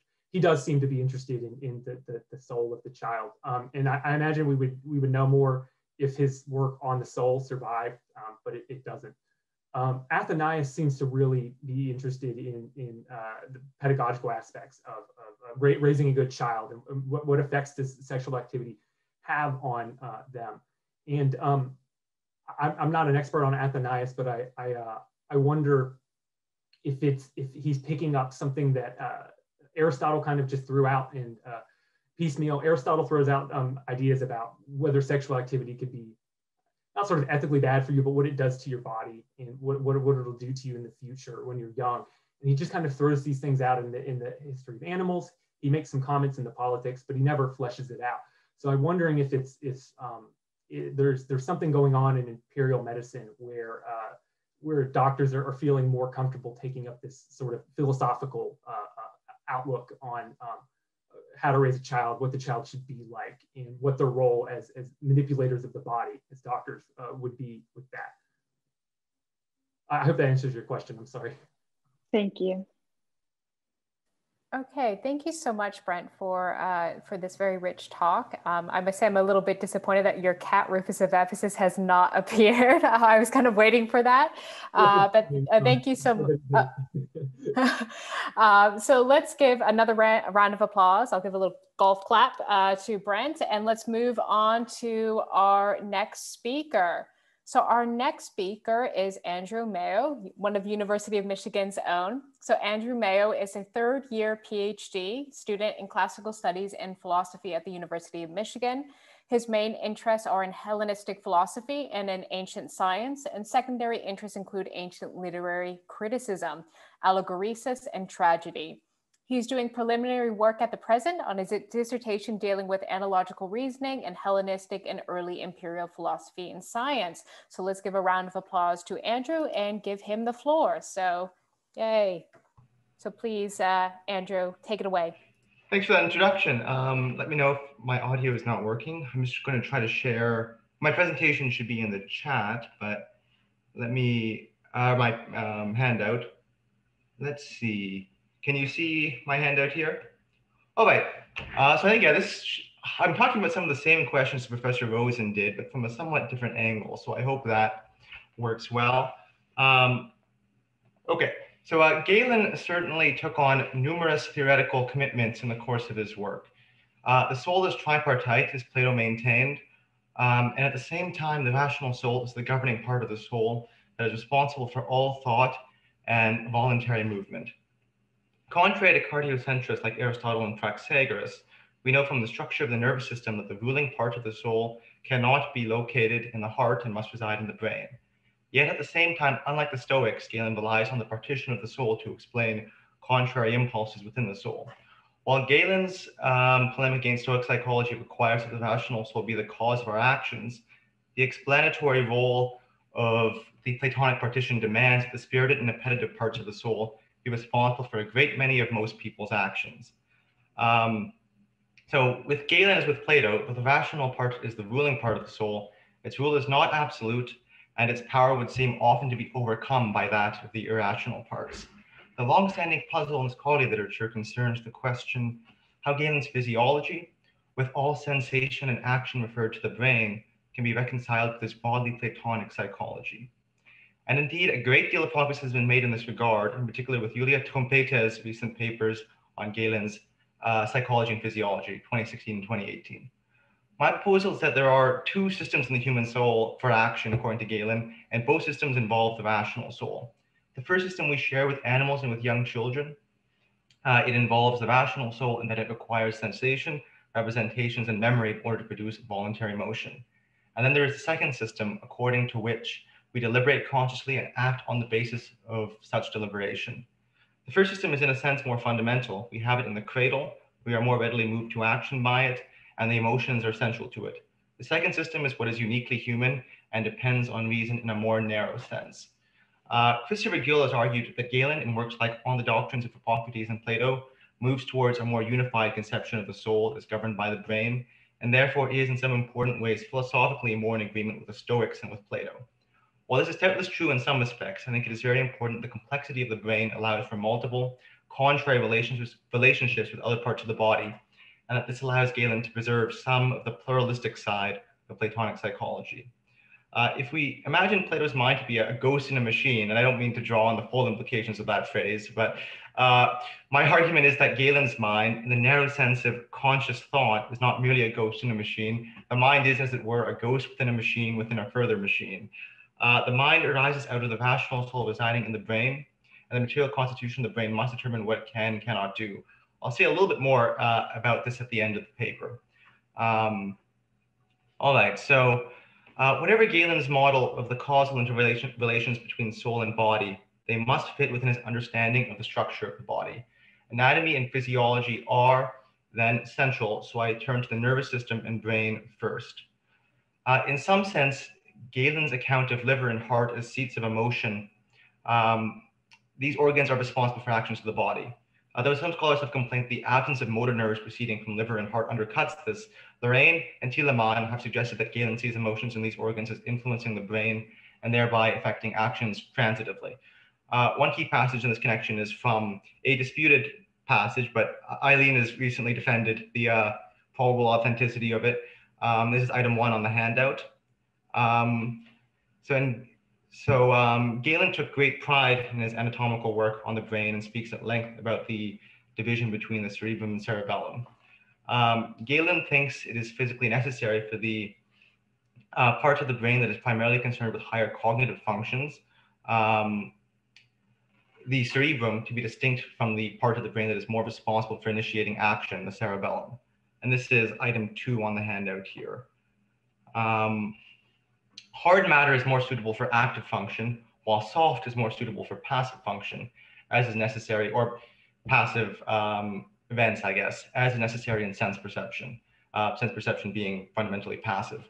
The brain is the seat of the rational soul, but its functions are divided within it. Neither cerebrum nor cerebellum could count as the seat of the rational soul on its own. The rational soul is that which is responsible for sensation and for initiating voluntary motion. The soft tissue of the cerebrum allows for alteration, and it is this that allows for memory, thought, representation, and all higher cognitive function. It is the hard tissue of the cerebellum, on the other hand, that is most directly responsible for our movements and actions. The cerebellum can initiate some actions on its own, but in line with Stoic psychology, voluntary action generally requires fantasia, mental representation, as well as forme, impulse or effort. Our normal activity will involve communication between the two parts, and this communication will happen by way of the ventricles of the brain. And here's a quick image there. I believe that's actually of an ox brain from Ocke's book. Galen seems to attach great importance to the intercommunication of the ventricles, which allows for the passage of psychic pneuma. Galen emphasizes as well the importance of the passage of psychic pneuma between the cerebrum and cerebellum. In book 1 On the Usefulness of Parts, Galen associates the role of the fourth ventricle in communicating psychic pneuma from the cerebrum to the cerebellum with the anatomical observation that motor nerves originate from the brain. And here is that passage, item 3. The size of the passage for psychic pneuma is clearly important here, since it is the sole means of communication between cerebrum and cerebellum. The main function of the ventricles of the brain is to produce psychic pneuma out of vital pneuma and transmit the psychic pneuma through the brain, as Julius Rocca has shown. Remarks on the affected parts tell us more about the consequences of damage to the ventricles. Pressure on the ventricles decreases the tension, tonos, of the psychic pneuma in the brain, which leads to a stupor, karos, most of all in the case of the middle ventricle. And this is items 5 and 6 here. Perhaps because of the third ventricle's role in communicating psychic pneuma between cerebrum and cerebellum. Elsewhere in the same treatise, he mentions that harm is done to the mind, dianoia, when trepanation puts pressure on the brain. On Rocca's interpretation, the general effect of such pressure to the brain, at least in this treatise, has mainly to do with the ventricles and psychic pneuma in them. Mind seems to be something that arises from the communication of different parts of the brain. At the same time, Galen does seem to think of damage to the cerebrum as more associated with damage to the functions of the mind, dionoeticae energeae. The upshot of all this, I think, is that what we might call mind is something very sensitive to changes in the tension of the psychic pneuma in the brain, which any pressure applied to the ventricles affects, and mind is especially associated with the cerebrum. The mind emerges out of the coordination of several parts, and the actions of mind are something more complex still. Galen associates the effects of damage to the ventricles with the impairment of the mind, and this tells us something about the way in which mind is, as it were, superimposed on a more basic structure. That the mind is the cause of things external to the brain via the cerebellum by means of this tension or tonus of the soul, whatever that is, by a sort of disposition of the whole soul for which the spirited part in the heart is chiefly responsible. Julia Trompeta has contributed a great deal recently, particularly the 2016 article, to understanding the role of the soul's tension in Galen's psychology, which owes much to the Stoics. The soul's tension is an intrinsic function of the heart, as we have it in item 9 on the handout here, among the doctrines of Hippocrates and Plato. A stronger heart, in virtue of the greater tension of the soul, will be more able to support the rational soul. The inner heat of the body gives rise to the tension of the soul, but is not simply to be identified with it, as Trompeta has shown. This heat is a product of the left ventricle of the heart and the vital pneuma. In psychological terms, the idea seems to be that in the absence of a soul that is properly unified in virtue of its tension, the consequence of this is feebleness and general inability to act, as well as an increased susceptibility to some strong passions. Pain and bodily desire in particular can be felt more intensely in the case of a weak vital tension, zotikos tonos. In such instances, without the strong influence of the heart, the brain simply receives and is passively acted on by the passions of the appetitive soul. It appears that the activities of the appetitive part are more diffusely registered by the nervous system, and so not dependent on the functional unity of the whole soul. At the same time, the heart not maintaining an adequate tension brings about feebleness and incapacity in action. This comes up variously, but one instance is item 11 here from On the Doctrines of Hippocrates and Plato.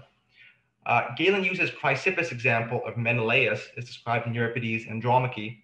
In the illustration, at least, Menelaus' judgment is to kill Helen, but his resolve is undercut by the weakness of his soul, which Galen identifies with the weak tension of his soul. The psychic pneuma is the instrument by which the parts of the brain communicate and are able to bring about action. It seems reasonable to suppose that much of the effect of a weak heart on the causal efficacy of the brain has to do with the connection between the tonos of the soul and the regulation of vital pneuma by the heart on the one hand, and the production of psychic pneuma out of vital pneuma by the ventricles of the brain on the other. Failures from such a deficiency with the tension of the soul are, I think, failures of the first system I have described, the system, this emotional system. But the unifying function of the tonos of the soul in coordinating action does not always mean obedience to the dictates of rational thought. Galen's example of the great-hearted individual acting contrary to her deliberative preference is the Medea of Euripides. Her actions follow her thumos, and she kills her children, even though she actively and consciously believes she should not. This sort of failure is distinctly a failure of the second conscious system of the soul. All right. Emotions like anger and desire are both active functions of the irrational soul and passive affections of other parts, as Galen makes clear at the beginning of Book 6 on the Doctrines of Hippocrates and Plato. The same event is describable in either terms, the impulse of anger arising in the heart being an energeia of the heart, but a pathema, an affection of the rest of the body, including the rational part. There is then one straightforward way in which we might have a causal chain running from the irrational soul to the rational soul in the brain, and thence via the cerebellum and nervous system to whatever parts of the body are to carry out the action. With item 14 on the handout, a passage from the Surviving Arabic Summary of On-Character Traits, which was also a work also very important in Professor Rosen's talk. Galen seems to imply that what the rational soul does on its own is a relatively narrow subset of actions. The next item, a passage from On the Doctrines of Hippocrates and Plato, item 15, is relevant in this connection. On this model, the model that seems to be presented here, reason develops gradually. Young children, though mostly irrational, nevertheless engage in an extremely wide range of seemingly deliberate actions. Galen describes children as living by feeling or by affection, kata pathos zonta. It makes sense that adults should retain the structure of action found in children. And there's some further support I haven't included here for that in On Character Traits, De Moribus. But then also item 16 helps us here. Here we seem to have it that the function of the rational soul includes at least 4 faculties or powers, namely sensation, imagination or mental representation, memory, and deliberation. The intellect, which I take in a sense of conscious rational thought, stands to the rational soul as the eye to the body. This passage suggests as well that the faculty of rational deliberation depends on the faculties of sensation, memory, and representation, and in the first place consists in observing similarity and difference. This makes good sense since Galen tells us these faculties must be developmentally prior in humans. It would accord well in this case that they should also be physiologically more fundamental. There are some added complexities here that I don't quite have time to get into. But noteworthy in this connection are the 2 senses of voluntary motion in Galen that are observed by Trompeta in her 2018 paper. Sometimes Galen means by this voluntary motion simply motion that is initiated by the brain, whereas the pulse, for instance, is regulated by the heart independently of the brain. At other times, voluntary motion refers to motions that result from rational deliberation. I think that these 2 conceptions of voluntary motion have much to do with the 2 systems that I have described. Children are very capable of voluntary motion in the first sense, any motion initiated by the brain, but less capable of voluntary motion in the second sense, conscious, deliberate action. The emotions are a much more essential part of the first system than the thoughts of the mind are. This comes out in the passage dealing with akrasia. This is item 16 on the handout here. Weakness of will, that is. Here, the passions of the irrational soul predominate. In some cases, reason going along willingly and conforming its opinions to the guiding passions. And in other cases, reason is unwilling, but the rational soul is nevertheless pulled along into carrying out the action. In the first sort of case, where rational thought is guided but not necessarily circumvented by the irrational passions, it is not clear what the causal role of conscious deliberation will be. And I'm not entirely sure how to understand this. But in the latter case, which Galen designates as akratic, akrates onomazdetai, it very much seems that the mind does not play a causal role. When it comes to akratic actions, the conscious deliberative mind is a mere hanger-on of the causal chain of first system action. There are, I think, two ways in which the conscious mind can more or less immediately affect its will. It can do so simply by means of the cerebellum and the soul's tension, or else by triggering emotional responses by way of mental representations. For longer-term goals, the mind can also set about altering the intrinsic and relative characteristics of different parts of the soul, as Galen makes clear in The Diagnosis and Cure of the Soul's Passions, the ethical treatise. Simply resolving to be free of one's anger does not make it so, as we see in item 17, and probably as we all know in our own right. Galen's position in the treatise seems to be that, though we cannot resolve at once to eliminate excessive emotion, there must surely be some respects in which it is in our power to act on anger less often. The more our actions indulge a passion, it seems, the more they modify the disposition of the organs of the irrational soul, such that the passion is more intense in the future. Likewise, if fewer actions indulge a given passion, the organs will be less disposed towards causing that passion in the future. Later, Galen clarifies that the spirited part of the soul ought to be trained so as to be obedient to the rational part and so to be its instrument in action. Further, aside from training the spirited soul to obey rational judgment, one should also constrain its strength. Since if the spirited part of the soul becomes too strong, it will necessarily be able to overpower judgment. The appetitive part of the soul, on the other hand, should simply be weakened as much as possible. And this is an interesting part. Galen maintains that obedience is a disposition of the spirited soul distinct from its degree of strength, though a very strong soul cannot really be fully obedient. Whereas if the appetitive soul yields, this is necessarily in virtue of its weakness. And this is item 19. It would seem then that the physical dispositions of the spirited and appetitive parts at any given moment determine what conscious deliberate actions are possible. That is to say, they determine what scope of action the second system has. These dispositions also determine what passions occur and to what extent the passions arising in the irrational parts of the soul and registered as representations in the cerebrum can irresistibly cause actions. Galen mentions as well that for the majority of individuals, the parts of the soul are so disposed that the passions are incurable diseases. And this is item 20. In other words, most of us are subject to very many emotions of such a character as to leave our minds no possibility of resisting them, nor of weakening them. All right, so I need to skip over some material here for reasons of time. Moving on to the conclusion. The two central and related points I tried to argue for here are firstly that the rational soul in the brain is not simply is not a simple unity. And secondly, that there are in effect two systems of action available to the human soul. The first system is the more immediate one, is governed by the emotions, and as most of us is the predominant one. The brain tends to be more responsive to it, and we share the basic machinery of it with both animals and young children. In physical terms, the second system of action emerges gradually as we grow up out of the interrelations between different parts of the brain via the second pneuma in the ventricles, and it is easily impaired by mechanical failures of brain and pneuma. In mental terms, the faculty of mind or conscious thought is developmentally and physiologically posterior to the other cognitive faculties. The scope of action for the second system is greatly conditioned by the power of the first system. A good illustration of the distinctness of the two systems comes in analogies Galen uses to describe the mind situation. In item 16, we have encountered the analogy of the mind in relation to the rational soul as being like the eye in relation to the body. Here I want to bring up in closing an analogy from On the Doctrines of Hippocrates and Plato.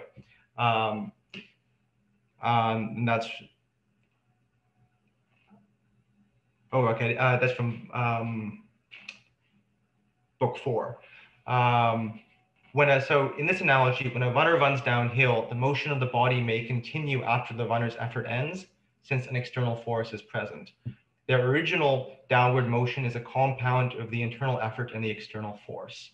Likewise, with reason and the emotional drives, actions undertaken deliberately are a compound of the mind's resolution and the work of the emotions arising externally to the mind. On this analogy, the first system of action would be like a rock rolling down a hill, straightforwardly determinate. This is the sense in which I meant it, that the mind is a ghost within two machines. There is the mind within the machine that consists of the brain, ruled in large measure by sensation and emotion, out of which the mind is only scarcely able to emerge. And then there is the mind within the broader machine of the rest of the body. The core of the complexity here has to do with Galen's resistance to drawing too sharp a distinction between mind and body. I've argued for the distinctness of the two systems, but in fact, actions of the second system will generally be a perplexing compound of both systems, just like the runner rushing headlong downhill. Thank you. Thank you, Andrew, so much for that very careful talk and very rich talk too as well. So I'd like to open the floor for questions if you feel comfortable fielding them, Andrew. Sure. So please, yeah, so let's clap, yeah, too as well. So please, anyone answer that. I guess to get things going, I guess I will ask you something if you don't mind. I thought it was really interesting this point that you're making in conclusion about Galen sort of committed to creating a distinction between the mind and the body, but then again it gets complicated. What, as a doctor, does Galen get out of keeping a divide between mind and body? So could you talk a little bit about why he might feel like what as a doctor he gets out of keeping them separate? Because I often thinks of a philosophical move for a philosopher to be able to separate the two, to claim expertise, stronger over expertise and control over the other. Yeah, so thanks for that. In the fuller version of this, I would have addressed the loose ends I thought there were, and those loose ends are very much around, well, teleology on the hand, but then also around the medical applications of this. I was wondering, one part of it is, I think you should be able to analyze the intense passions, with the causal framework of disease that Galen uses, containing cause and antecedent causes. But more particularly, I looked a little bit at a couple of clinical anecdotes on prognosis, but not enough to really get a good sense for this. Singer, in one of the papers in the bibliography, does talk a bit about how Galen is relatively uninterested in therapy for really severe cases of psychological distress. One possible upshot of this, but this is kind of half-baked, is that this kind of informs Galen's pessimism about treating. And then there are some mental disturbances that have simple physical causes. Those can be treated, but ones that are, what we might really call psychological illness, Galen might be quite pessimistic about treating. And I think that this would play into that, but again, very half-baked. No, that's interesting though, kind of allows for kind of therapeutic failure, kind of if there's that kind of division. Well, I see that Ralph would like to ask a question, so I would call Ralph to the floor to unmute and ask his question. Thanks, Eileen, and thanks, Andrew. That was a really, really interesting paper. Great passages. I have a question that I'm not actually expecting you to answer in a definitive way, because I don't know whether Galen actually quite answers it himself, but it's in your passage number 19, because I have been sort of like trying to figure this out myself over the last months and months. when he talks about how the appetites can't be educated, that you can't. Okay, so you can't educate them because there's something inherent in that word paideusis and conceptually with them, which I guess is associated with logos and rationality, and because they're repetitive, you can't educate them. So and yet you want to change them. So you punish them or whatever the word kolazda, I mean, what do you say? Chastisement. So it's all about training and discipline and doctrine and external, all this kind of stuff. And so, I mean, the question is, in my mind, and my question for him is like, what does he actually think is happening to the appetites when you're chastising them, or when you're like beating them down? It's another very sort of depressing I think depressing view of human psychology in a way. So it's like the best you can do. The best you can do is, if you're an utter stoic, you can extirpate them entirely. Just get rid of them and live a kind of ascetic, emotionally motionless life. But that's usually not possible. So you have to live with them. And so you live with them by beating them into submission or something. So what do you think, since you've been wrestling with these passages for a long time too, what's going on there, do you think, for Galen? That's a very good question. Thanks. Yeah, that is certainly already the kind of, it was certainly the question that I've been worried about. I guess one thing is, I mean, Galen, if we could resurrect Galen, I bet he would dodge the question a little bit by talking about faculties or powers. We don't, because he acknowledges that talking about faculties is partially a way of talking about material things when you don't quite know what they are, but you can see their effects. So he would probably say, well, so clearly there's some material dispositional change that goes on when you manage to avoid expressing your anger or whatever, or your gluttony as often. I guess more fundamentally with the pessimism, I mean, there's a passage that I didn't talk about here, I didn't present, just about how this all fits into the teleological structure, which I was thinking very much about during your talk as well. I mean, for Galen, even the prudent, healthy person will still feel some of the lower emotions, the emotions of the appetite. And in their own right, teleologically, they're doing what they're supposed to do. It's a function of the appetitive soul, therefore the purpose to feel these things, but the mind just curbs them relentlessly. And that's what the mind ought to do. It's the thing about that your last point, though, not even though, it's just like, you're right. It's that Galen is not happy with that situation. In Affections and Errors, it's just clear that he's really begrudging. He concedes that you need to have sex to procreate, fine. You need to eat or otherwise you'll die. But you really do get, I think, you get the impression from that work in particular that if you could just get rid of them all, he'd be happier, and that humans would be much better off not having anything to do with those, because they are kind of intrinsically intractable in a way. And so all you can do is constantly work to keep them in check. But I mean, maybe that's my pessimistic view of him on that. But I think you're very right about his discontent there. And I mean, you mentioned, we would adopt a Darwinian framework looking at this. That in some ways that would have helped Galen a lot, because then he could explain why all these pieces don't fit together. But I think that's right. Yeah. Well, had to wait till now. Thank you. I don't want to say any more, but it's a really, really rich topic. Thank you. Are there any more questions? I think we have time for maybe one more. I'm just like staring at the chat to see if any materialize. Okay, perhaps not. So thank you so much, Andrew, for that rich talk. Much appreciated. I think the idea of resurrecting Galen is like on that. Maybe this is something we can do at midnight, with the Ouija board or something. We can get Galen here. But thank you so much, Andrew. So let's all do the clap. Okay, so our final speaker is Molly Mata. So Molly Mata is a PhD student at Rutgers University. She holds an MA from the University of New Mexico and a BA from the University of Texas at San Antonio. She is currently working on special topic courses and candidacy exams, the first of which is on Plautus, and the second will likely focus on spaces of isolation and possible worlds in Greek tragedy.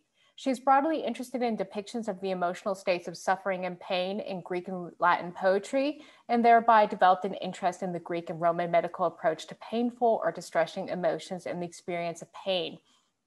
She has presented at CAMWIS on Sophocles and on chronic pain in the letters of Seneca. So Molly's talk will be using literary aromatic space to prevent emotional distress in Galen's day in Dolentia. So let us give us a round of applause and invite her to come unmute herself and give her talk. Hi, thank you, Eileen. I've dropped my handout in the chat. It mirrors the presentation, but if it's easier for you to follow along on a handout, you may use that. There are many repetitive passages, so they just repeat as the presentation does. It says I can't share my screen.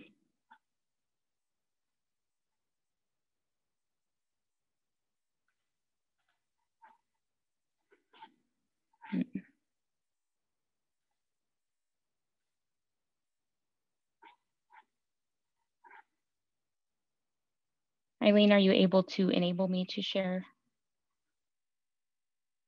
I will look into that right now. Okay. Okay. Let me just click onto. I should be able to make you co-host, and maybe you can do that right now. Okay. Okay, that worked.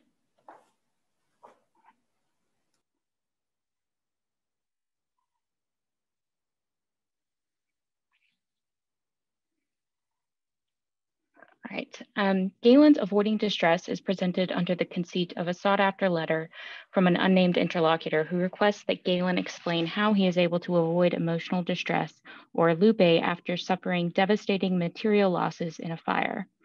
After describing what was lost in detail in sections 54 and 55, Galen describes how he is able to avoid suffering emotional distress. His method involves imagining that he has lost everything and been banished to a desert island.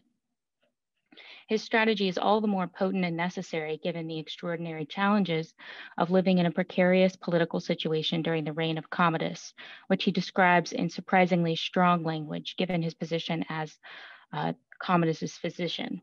So the passage is shown here. You are persuaded, I think, that in all of recorded history, there have never been atrocities as severe as those encountered recently during the brief reign of Commodus. Witnessing each of them day after day, I trained my imaginative faculties for the loss of everything I own, expecting to be judged just as others who have done nothing wrong and sent to a deserted island. When someone anticipates banishment to a deserted island, together with the loss of all of his possessions, he prepares himself to endure it. If somehow he would have anticipated losing only part of his possessions, deprived of none others, he would have been distressed. My presentation shows that Galen's method is a strategy of training the soul to imagine the worst case scenario within the eremitic space of the deserted island, the Nasos Eremos, and that this strategy was one developed from a literary tradition in conjunction with actual historical banishment practices. I will look at the trope of the desert island in literature that Galen was likely very familiar with, at least indirectly, from the Odyssey and Sophocles' Philoctetes to Ariadne's speech in Catullus 64. Since Galen's practice of training the imagination is a preventative measure rather than a curative one, and for more on that, you can see Christopher Gill's work in the bibliography, I read it as a therapy that takes the Aristotelian theory of drama as a cathartic force that purges negative emotions from trauma and morphs the idea from a curative standpoint to a preventative one.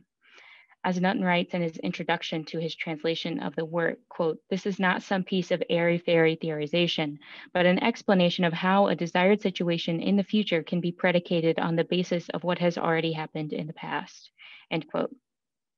In Hygiene, Galen argues that emotions, including lupe, can cause fevers and the beginnings of major diseases. quote, for passion, weeping, anger, grief, unnecessary anxiety, and severe insomnia arising from these things kindle fevers, and the origins of major diseases are established, just as conversely an idle mind, folly, and all in all a spiritless soul often produce pallor and atrophies through a weakness of the innate heat. For it is necessary, above all, to preserve our innate heat within healthy limits. It is preserved by the occurrence of moderate exercise, not only of the body, but also of the mind or soul. A significant witness of this argument is our ancestral god Asclepius, who ordered a number of odes to be written and humorous mimes and certain lyrics to be created in which more violent movements of someone who is passionate made the crassus of the body hotter than it should be, while for some certain others, and there were quite a few of them, there was hunting, horse riding, and practicing the use of arms that did the same. So some emotions can cause feverish diseases, while idleness and a lack of emotions, asthmas, cause pallor and atrophy.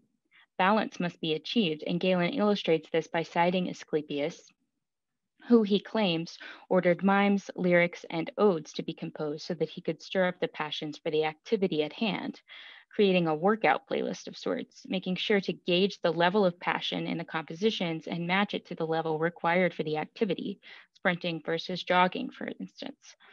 Galen is thus aware that music and poetry affect human emotions. His use of the literary image of the desert island is born from this awareness that narrative can be an effective therapeutic tool, but what Galen is presenting is not narrative therapy, but a sort of imagination therapy, imagining the worst narrative possible in order to avoid feeling the distress that would come if that narrative were to manifest.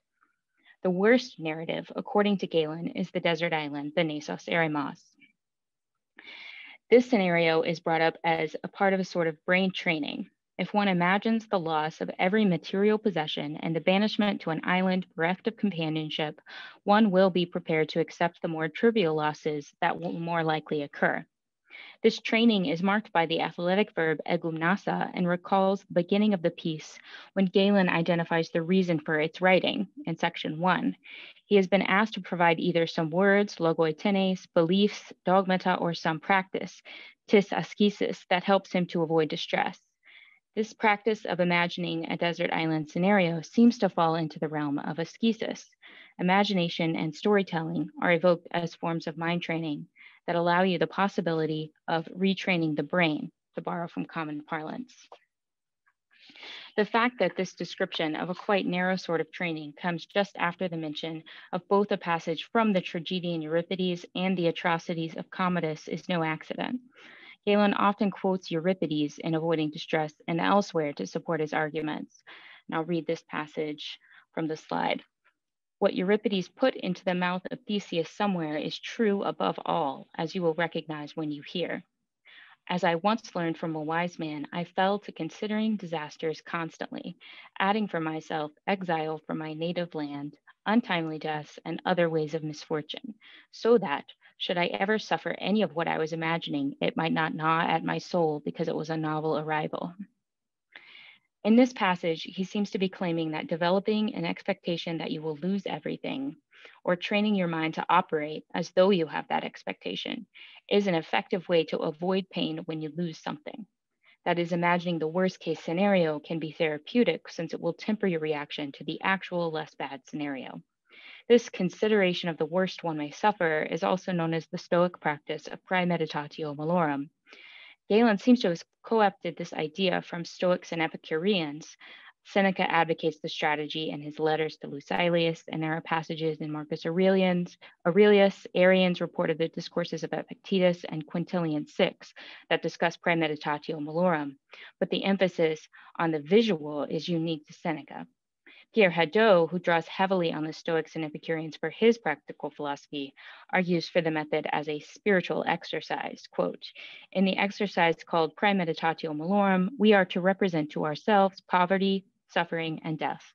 We must confront life's difficulties face to face and remember that they are not evils since they do not depend on us.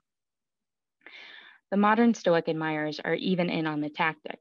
An August 2020 article by Eric Weiner in the Wall Street Journal mentioned this strategy and mused on how a modern Stoic might apply it. Quote, a good Stoic would have prepared for the pandemic by practicing praemeditatio malorum, or premeditation of adversity. Imagine the worst case scenarios, advised the Roman senator and Stoic philosopher Seneca, and rehearse them in your mind: exile, torture, war, and shipwreck. A modern Stoic's list looks a bit different: a screaming child, unpaid bills, a worrisome fever, but the idea is the same. By contemplating calamity, we rob future hardships of their bite and appreciate what we have now. Adversity anticipated is adversity diminished. The Stoic practice involves repeating dogmata, precepts, and fables to oneself during the visualization of the worst case scenarios. In doing so, the Stoicist convinces themselves that the evils imagined are not really bad, but something one must accept. For more on this, you can see Robertson, 2010. Galen, however, does not propose praemeditatio malorum as a strategy used in order to achieve complete emotional indifference to total loss and isolation, as modern and ancient Stoicists advocate, but as a strategy to dampen the distress while acknowledging the impossibility and undesirability of remaining totally undisturbed by the vicissitudes of life, as he states in section 68. Quote, some people consider that remaining undisturbed is something good, although I know that neither I nor any other human being nor any animal supports this, for I see all of them wishing to be actively engaged in both mind and body.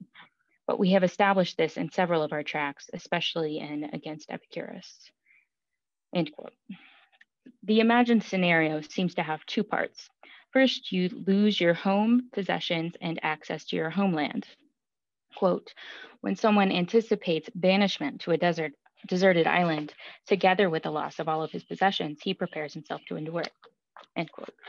The loss of possessions combined with banishment to what I labeled in my title an eremitic space, that is a desolate space that might be a fruitful place for the imagination, is the worst case scenario Galen is practicing to steel himself against.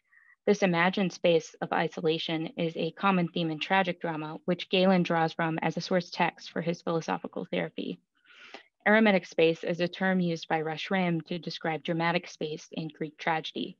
A Freudian theory of imagined space posited by Mark Griffith envisions theater as a potential space similar to a dream that projects the dreamer's conflicting desires and habits. In the imagined space of the Nasos Eremos, Galen has created a dramatic space in which to conduct his training, just as his literary predecessors created a dramatic space for imagining painful scenarios where a human being is cut off from their community and suffers alone. In what follows, we will go through several instances of isolated space and specifically examples of other desert islands in Greek literature. In Euripides' Hecuba, Agamemnon exiles Polymestor to a deserted island using the Nasos Eremos phrasing. Rame points out many other eremitic spaces in tragedy that are not necessarily islands. Examples include the cave Antigone is banished to, the isolated space where her brother Polynices is left to rot outside the city, the deserted beach where Ajax falls on his sword, and Scythia where Prometheus is chained to a cliff. These spaces could be seen as imaginative locales for cognitive experimentation. What goes on when one is outside the city, the community, society, or civilization without access to their usual material comforts and verbal communication? There are many islands in the Odyssey. Calypso's is described as far away, Teloth, and another passage in Odyssey Book 3 ties together this eremitic space with the idea of the worst case scenario.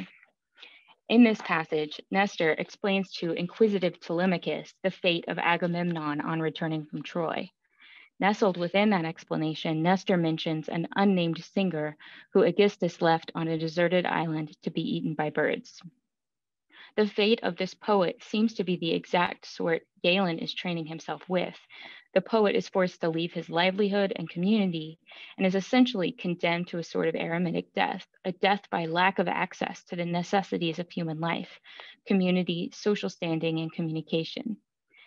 The eremitic space of Philoctetes serves a similar purpose, since, as we see on the next slide, the island Philoctetes has been left on, Lemnos, is described by Odysseus in the opening scene as uninhabited and untrodden by mortals.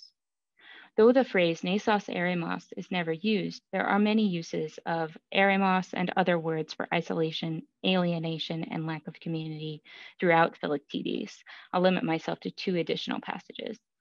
In the first, Philoctetes pleads with Neoptolemus, quote, "Do not shrink from me because of fear and be driven away because I have been made wild, but pitying a wretched man, alone, isolated, friendless, having been addressed, make a sound, if indeed you have come as friends."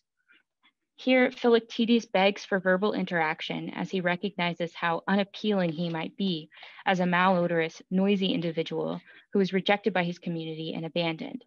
In fact, Webster's commentary notes that the use of the verb tithemi with the prefix x in the opening lines of the play is the same verb used of abandoning and exposing babies in contemporary texts, highlighting the horror of such a thing being done to a fellow soldier, a philos, and a male of equal status. In his analysis of this verb in Philoctetes, Ridal-Naquet adds that exposure typically takes place in a, quote, alien and hostile space of the agros. This is emphasized by the curious hapax ap agriomenon, made wild, in line 226. In the final Sophoclean passage, Philoctetes again begs Neoptolemus, in this case, not to leave him alone, monos, and desolate among the evils he currently lives among, that is, the painful wound he suffers and the added pain of loneliness. This imaginary space where one can attempt to feel the isolation of an individual like Philoctetes would be subjected to is taken up again in Latin poetry by Catullus, a poet of the late Roman Republic. In the following passages, Ariadne is speaking after having been abandoned by Theseus on a deserted island. This speech is a narrative embedded within an ekphrasis and provides us with a vivid account of Ariadne's emotional and physical state that results from her abandonment. Ariadne cries out, "Is this the way then that after taking me far from my ancestral altars, you leave me on this lonely beach, perfidious Theseus?" Like Philoctetes and the unnamed poet of Odyssey 3, Ariadne has been extracted from her family, society, and her ancestral altars and placed in an eremitic space, albeit by choice. She is totally alone after believing she had found love and adventure. It is curious that Catullus took this direction in particular within the ekphrastic passage, since the initial dramatic space of the poem is a wedding ceremony between Peleus and Thetis. The tapestry thus vividly imagines a sort of worst-case scenario, a dissolution of the union of Theseus and Ariadne and abandonment into an eremitic space. In this passage, Ariadne emphasizes how alone she is, how there is no hope, no way of escape, total silence. This is a space of malicious portent. Ariadne continues by describing the effect of the abandonment on her mind and body, how she can still feel and sense, and how she is burning out of her mind with blind frenzy. It is this literary imagination that Galen evokes when he describes the practice of imagining oneself on a desert island as a method of preventing distress during times of loss. Instead of a dream space or a dramatic space, as in Griffith and Rame's theories of tragic space, Galen's imagined locale is more accurately a daydream or a visualization. If your imagination is trained by means of imagining a worst-case scenario within an eremitic space, the pains of temporary or circumstantial losses will be easier to endure. This thesis is complicated, however, by the fact that Galen himself suggests that this is only an effective strategy if you have the privilege of a good education and the appropriate natural inclination, with which he transitions to a discussion of his family history and that his ability to do this is because of his education and perhaps because he was born this way, genestai toiuton, in section 60, and this is handout 20. Additionally, although I'm confident that Galen is building on a tradition of the deserted island as an imagined eremitic space, it is also the case that actual people were being banished to islands in the imperial period. Sarah Cohen argues that this banishment to an island practiced by Nero, Tiberius, Gaius, and Domitian was an innovation of Augustus.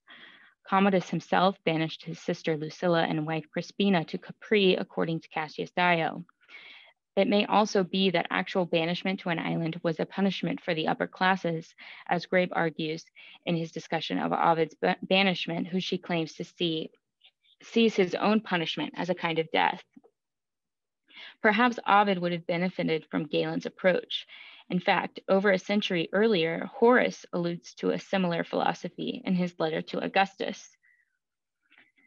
This passage follows Horace's description of those writing poetry in the current age, and as he transitions to show the positive sides of poetry for education and training, claims that the poet, quote, loves the verse, he is eager for this one thing. He laughs at losses, escapes of slaves, and fires, end quote. These are, of course, the very things Galen is attempting to immune himself against. Michael Overholt's 2016 dissertation compares Galen's practice to exposure or flooding therapy, and it examines in particular Galen's development of his therapeutic strategy from Plato and other authors. As Overholt writes, for Galen, the flooding effect, quote, means a subject has to create mentally the very event that would cause an intense, if not overwhelming, emotional reaction. The excerpt from Euripides' Theseus, at the very least, facilitates the sensory experience, if not providing the whole of it, end quote. Thus, Galen is working within a rich literary tradition from tragedy and epic that continues in Catullus 64. The use in this passage of Nisos eremos is hardly coincidental, since the practice of island banishment, as far as we know, did not include actual deserted islands, but simply islands without the connections and comforts of urban life. Galen takes the unique position of co-opting a literary theme and transforming it into a sort of proto-cognitive behavioral therapy to inoculate those who practice this training against the effects of loss. However, unlike the approach of cognitive behavioral therapy that relies on shifting the patient's focus to the here and now rather than potentialities to alleviate symptoms of depression or anxiety, Galen's therapy focuses on the potentiality, acknowledging the real possibilities of the worst case scenario. Galen commandeers the therapeutic effect that Horace describes as belonging to poets and transforms it into a preventative measure that wards off distress as opposed to a purging of trauma after the fact. Galen's imagined space of the Nisos eremos functions like the stage of a dramatic performance within Aristotle's theory of catharsis, a space to visualize losses and feel them, thereby desensitizing to yourself to the negative states like grief and depression that come with loss. And unlike the Stoics, Galen's practical approach does not aim to eliminate emotions and achieve indifference when facing loss, but to reduce the potency of negative emotions and attempt to compartmentalize them. Also, unlike the Stoics, Galen acknowledges that he is able to do this because of his great privilege in family and education, an acknowledgement that comes across as simultaneously condescending and as genuine self-awareness. Avoiding distress then provides us not only with an example of a text that provides new insight into philosophical therapy and how it may have some similarities with modern cognitive therapy, again, see Gill for more on this, but it also illustrates how integral Galen's literary education was to his therapeutic approach. Thank you. Thank you so much, Molly. So let's give a round of applause. So if you feel comfortable, Molly, would you be comfortable like fielding any questions that individuals might have? So I want to open the floor to anybody who might have a question for Molly to ask.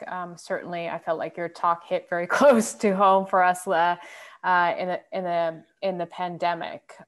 So maybe while people are thinking about questions, I might ask you one. I think certainly talking about this language of exile and deserted spaces certainly reminded me that Galen in his writings likes to present himself as an exile in a lot of ways, that he's trying to, that he's it's almost not even an exile, but almost like a hostage that he's prevented to going back to Pergamum, like that he has to stay here in kind of Rome or the Italian peninsula. So I wondered if you might kind of say something a little bit about how Galen's self-representation as somebody who's isolated or being kept from their home or their kind of indigenous space or native space. Sure. I mean, it's hard not to read Galen right now with the lens of current events, where people are suddenly jumping ship and saying things opposite from what they were saying a week ago about their political connections and where they are, as though they have no choice in the matter.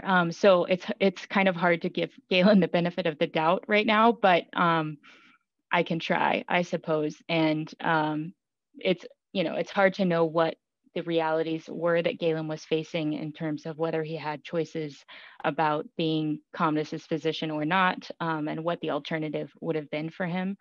But I think the fact that he was resorting to this sort of worst case scenario thinking might contribute to us believing that he really did have a precarious situation, and his sort of status as an exile or as somebody who couldn't be where he wanted to be and was stuck sort of in a place of desolation from at least his own comfort and family, would have contributed to developing this sort of coping mechanism.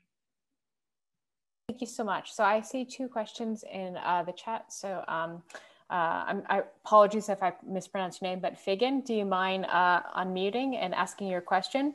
Yeah, it's Figen, but it's okay.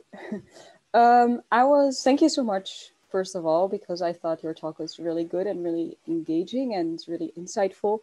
I was actually wondering if Galen also provides us with strategies for imagining experiences of loss or being abandoned to a deserted island, because I feel like how can you imagine how can you imagine a specific experience of loss if you have never had any losses or mournings in your life? Does he provide that through the reading of certain types of literature, for example? Or how can you imagine loss if you don't know the experience of loss? That's my question. Right. So I think that's what he's drawing on his education for, is he's drawing on these experiences he's seen in literature. He's often quoting Euripides to support what he says. So I think that he's drawing on these examples of fictional characters he's read about in literature, like Philoctetes, or the poet in the Odyssey, or even the various experiences of Odysseus when he's isolated and trying to get home, to imagine this. But like you said, it's difficult to fully imagine the worst case scenario. It's just an exercise. Ultimately, it's an ascesis. But he claims to the interlocutor that that's how he was able to cope with losing his various material possessions in the Great Fire and his slaves to the plague and whatnot. But again, I don't know if Galen actually would be able to experience the total isolation of the Nasos Eremos with the same positive attitude. Thank you so much for your question. So I see that Andrew, would you mind coming forward and asking your question? Thank you. Thanks. Yeah, I found that talk really interesting and also very useful for me, just because I think I ought to think more about the literary influences on on Galen's approach to emotion. I was wondering, you talked a bit about the importance for Galen of being educated for this sort of mental exercise. I might have missed something here, but I was wondering do you think Galen would find the Stoic style premeditatio malorum actively bad for non-educated people if it feeds their emotions too much? Yeah. Yeah, what a good question. I don't know, but I mean, I don't think that it would be bad. I just don't know if he would think it was effective, because he's so practical about how humans are, embodied, and it's sort of impossible to achieve total indifference to the sufferings that we experience.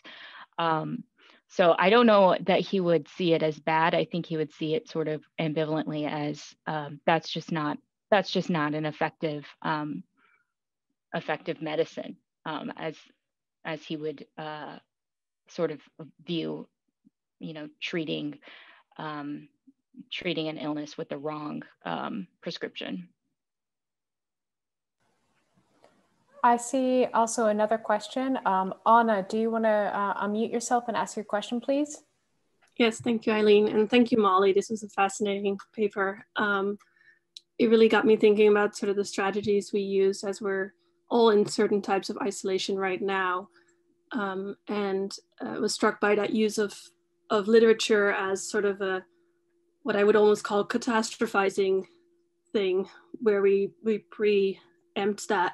But I've also learned a lot about decatastrophizing, realizing things aren't the end of the world. And I wonder if there's any sense in Galen as well of using literature to say, well, I don't know, maybe I'm not like Prometheus, so it's not that bad.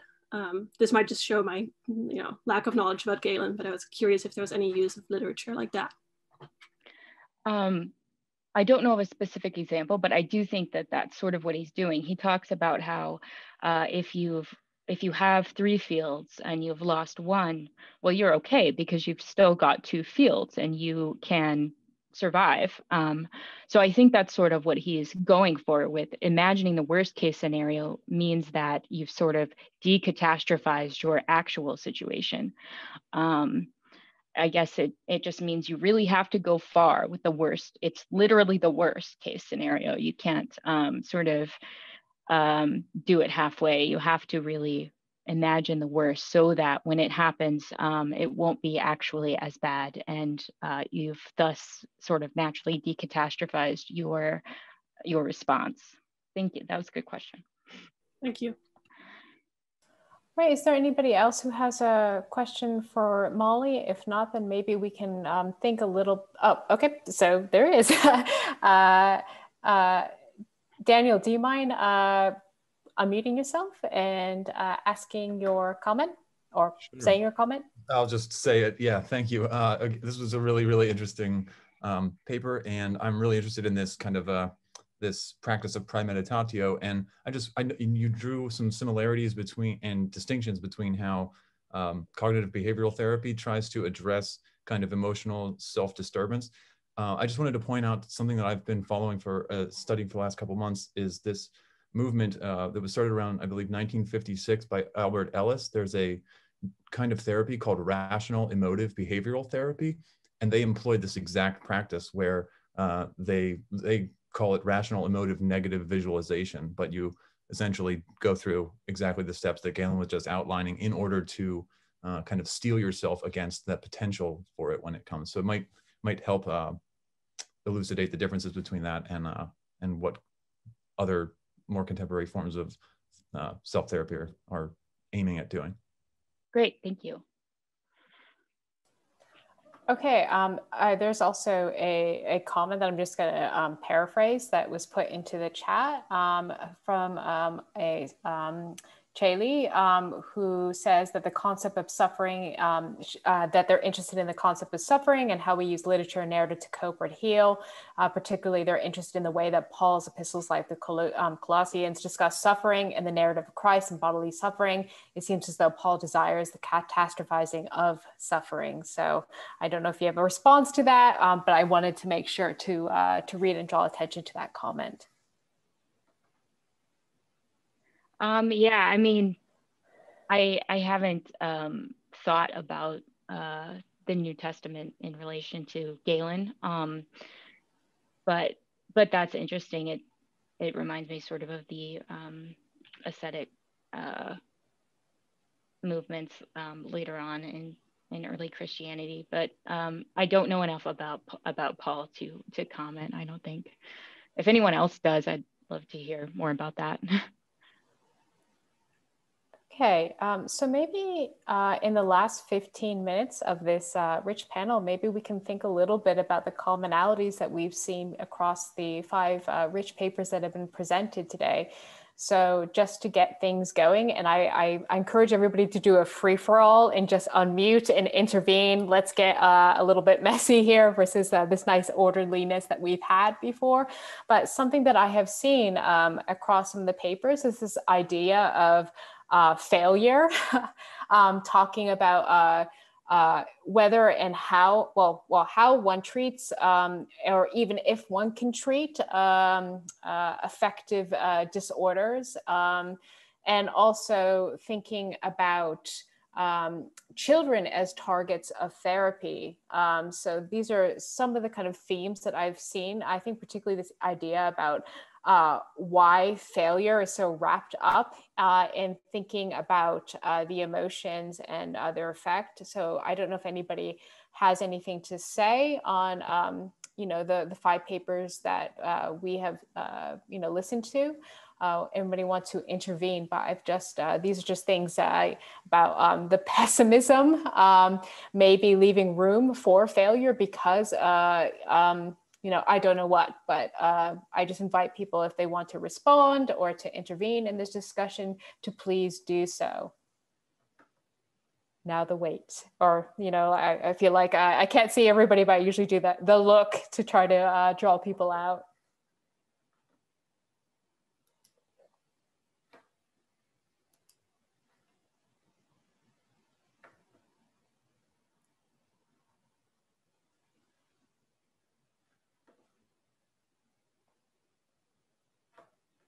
I don't know, people's blood sugar is a bit dropping because it's around lunchtime. Just to get things going a little bit on that topic, again, this is kind of loose and free associated, but the business that you just mentioned of pessimism, Galen's pessimism, it's something I've been kind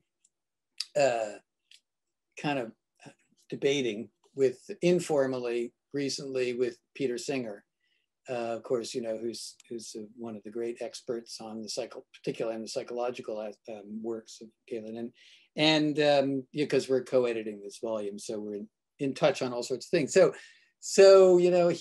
I take a very pessimistic view. I ascribe a very pessimistic view to Galen about the emotions, about human nature, all these things. He finds him a little, I don't know if he says he's optimistic, but he would say that something like there's all sorts of potential for humans also, even in on avoiding distress, the strategies we've just heard about, there's supposedly, there's something supposed to be uplifting about that. It's not so bad. You don't have to catastrophize. You can decatastrophize. Just follow my method. And just do it the way I did, and I got my wisdom from Euripides and from the others, some of the passages we just heard about. So that's I just throw that out there as a kind of point counterpoint that's not settled particularly, but which, and I don't know whether it's a question of the temperament one brings to the reading of it that makes you feel this way when you read these passages. I mean, some of you will know that my own feeling about Peri Alupias is that it's pretty disingenuous, that he's actually saying all these things, but is freaked out by what he lost. But that, so these are just interesting, complicated issues to talk about. So I don't know whether anyone, just to get things going. Rebecca? Yeah, because I also sort of feel that on principle at the moment that we should never end too pessimistically, that you've always got to but I think there's 2 things. One is that you can sort of take a different you can read Galen more or less pessimistically in various ways, in terms of both chances of change and adaptation and so on, but you can also think about, this is a kind of rare thing for me to say, but is there too much Galen here, in the sense of, are there alternative kind of voices that would offer us a more positive view of the role of the emotions in kind of life and getting us healthy bodies and having healthy lives? Because clearly there's a sense in which if you have a kind of holistic view of body and soul and emotions and physicality and so on, that actually can be quite a positive. That if you have lots of the right sorts of emotions, that might make you healthier, might balance your body in some way, and so on. So there are kind of, theoretically, there are kind of good therapeutic ways of deploying emotions in various ways, and that they're all part of our kind of moderate, integrated, happy, combining package. So I just thought I'd sort of put that out there, as it were, in terms of the ways that this could operate. And I think certainly Galen has got a quite, whether it's quite as pessimistic as Ralph was saying, but he has quite a negative view. He clearly has quite a negative view about certain sort of appetitive aspects of life, which I don't think we have to share. Right. I don't. Yeah. No, and he does, you know, doesn't he say, I don't have the passage in front of me in the Avoiding Distress, that he does talk about his father's moderation. His father says, I think he says that his father disapproves of people who are you want to just get rid of their sexuality. He doesn't quite put it that way, but he is talking about that kind of thing, their appetites. So it's not an all or nothing thing for his father. And of course, we know how much he admires his father's wisdom. So there is, you know, when all is said and done, I think Galen might say, yes, if I could be the one sage, the Stoic sage, maybe that would be good. But it can't be done anyway. You know, for like 99.999 people can't do it.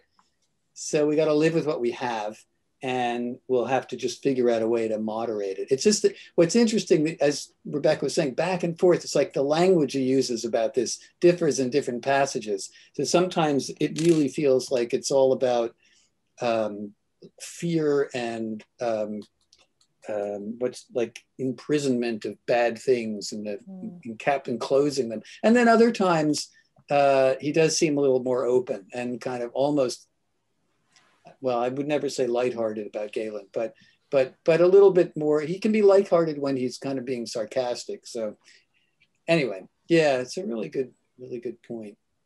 No, I also wondered about the pessimism, you know, that one can read into Galen about it being attached to from which disciplinary perspective that he's writing. You know, I just can't help not think about, you know, the classification of medicine as a stochastic art, like that there's this like kind of failure, that almost this a bit, you know, this failure to treat affective disorders, like, you know, because of, you know, its hazy status, leaves kind of sort of an open for him to claim that, you know, you can't blame me as a doctor, you know, like, again, this really kind of issue or credibility issue around medicine, about its kind of the failure implicated in it. And somebody like Galen, who is interested in expanding the domain of the doctor, not only to kind of include the corporeal, but also things that are perhaps kind of troubling the boundary between the incorporeal and corporeal. So, you know, maybe something to say to a philosopher, say, why are you even kind of messing with affective disorders, to say that, yes, there is failure, but there can be an intervention. So I wonder whether, you know, this pessimism is somehow implicated into to his disciplinary perspective. So thinking about perhaps we would get a more positive perspective. I'd be interested if there's a more positive perspective, perspective from another medical author.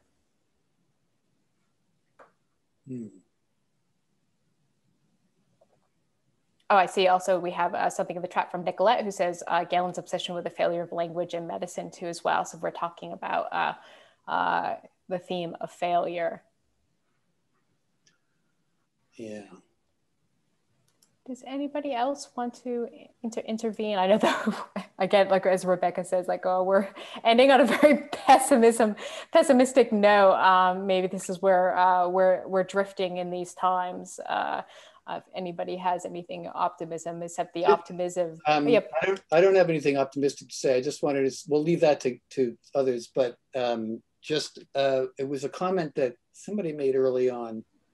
I can't remember which paper it was, but regarding what you were just saying, that it is really interesting, as is pointed out in Singer. I mean, somebody cited Singer for this. Was it Andrew? I can't remember. Just that he, and I think Peter's probably right about this, that it's weird that there's an awful lot of diagnosis in the psychological works, but very little therapy, actual therapy. I mean, there's a little, like avoiding distress is kind of therapy, but in the more theoretical writing about the affections and errors and character traits, it's more descriptive, and it's deeply technical in a sense, or philosophical, but he doesn't really have a lot of like a manual, or he has a therapeutic manual. And so I don't know where that leaves us on the pessimism optimism thing. I just think it's just very, very difficult to know how to treat these things. Yeah. Anyway. No, I appreciate that. Anybody else have any comments? Again, maybe people's blood sugars are crashing, because there's like, it's lunchtime on the East Coast and tea time and in the UK and the continent. So I don't know on that, but what I do feel optimistic about, to be corny, is how good these papers were, and, just a real kind of high point, for my attendance of the SCS. It was just a very rich discussion, and just seeing all these various approaches to a very generative topic. So, if there's nothing more to say, I would like to end by thanking our speakers, for being here in this moment, which is, full of, confusion and distress and a lot of emotions. And I just want to thank you all for presenting your papers and to contributing to this rich discussion. So, perhaps. Thank you, Eileen, for jumping into the breach. When Colin was taken out, you did a fabulous job. Okay, well, I appreciate that. Yeah, so that was great. To you too. Yeah, so let's maybe we'll end off on this kind of upbeat moment. And I look forward to reading and learning more about this research as it appears in its various formats. So take care, everybody, and stay safe. All right. Bye, everyone. Bye. Thanks, Eileen.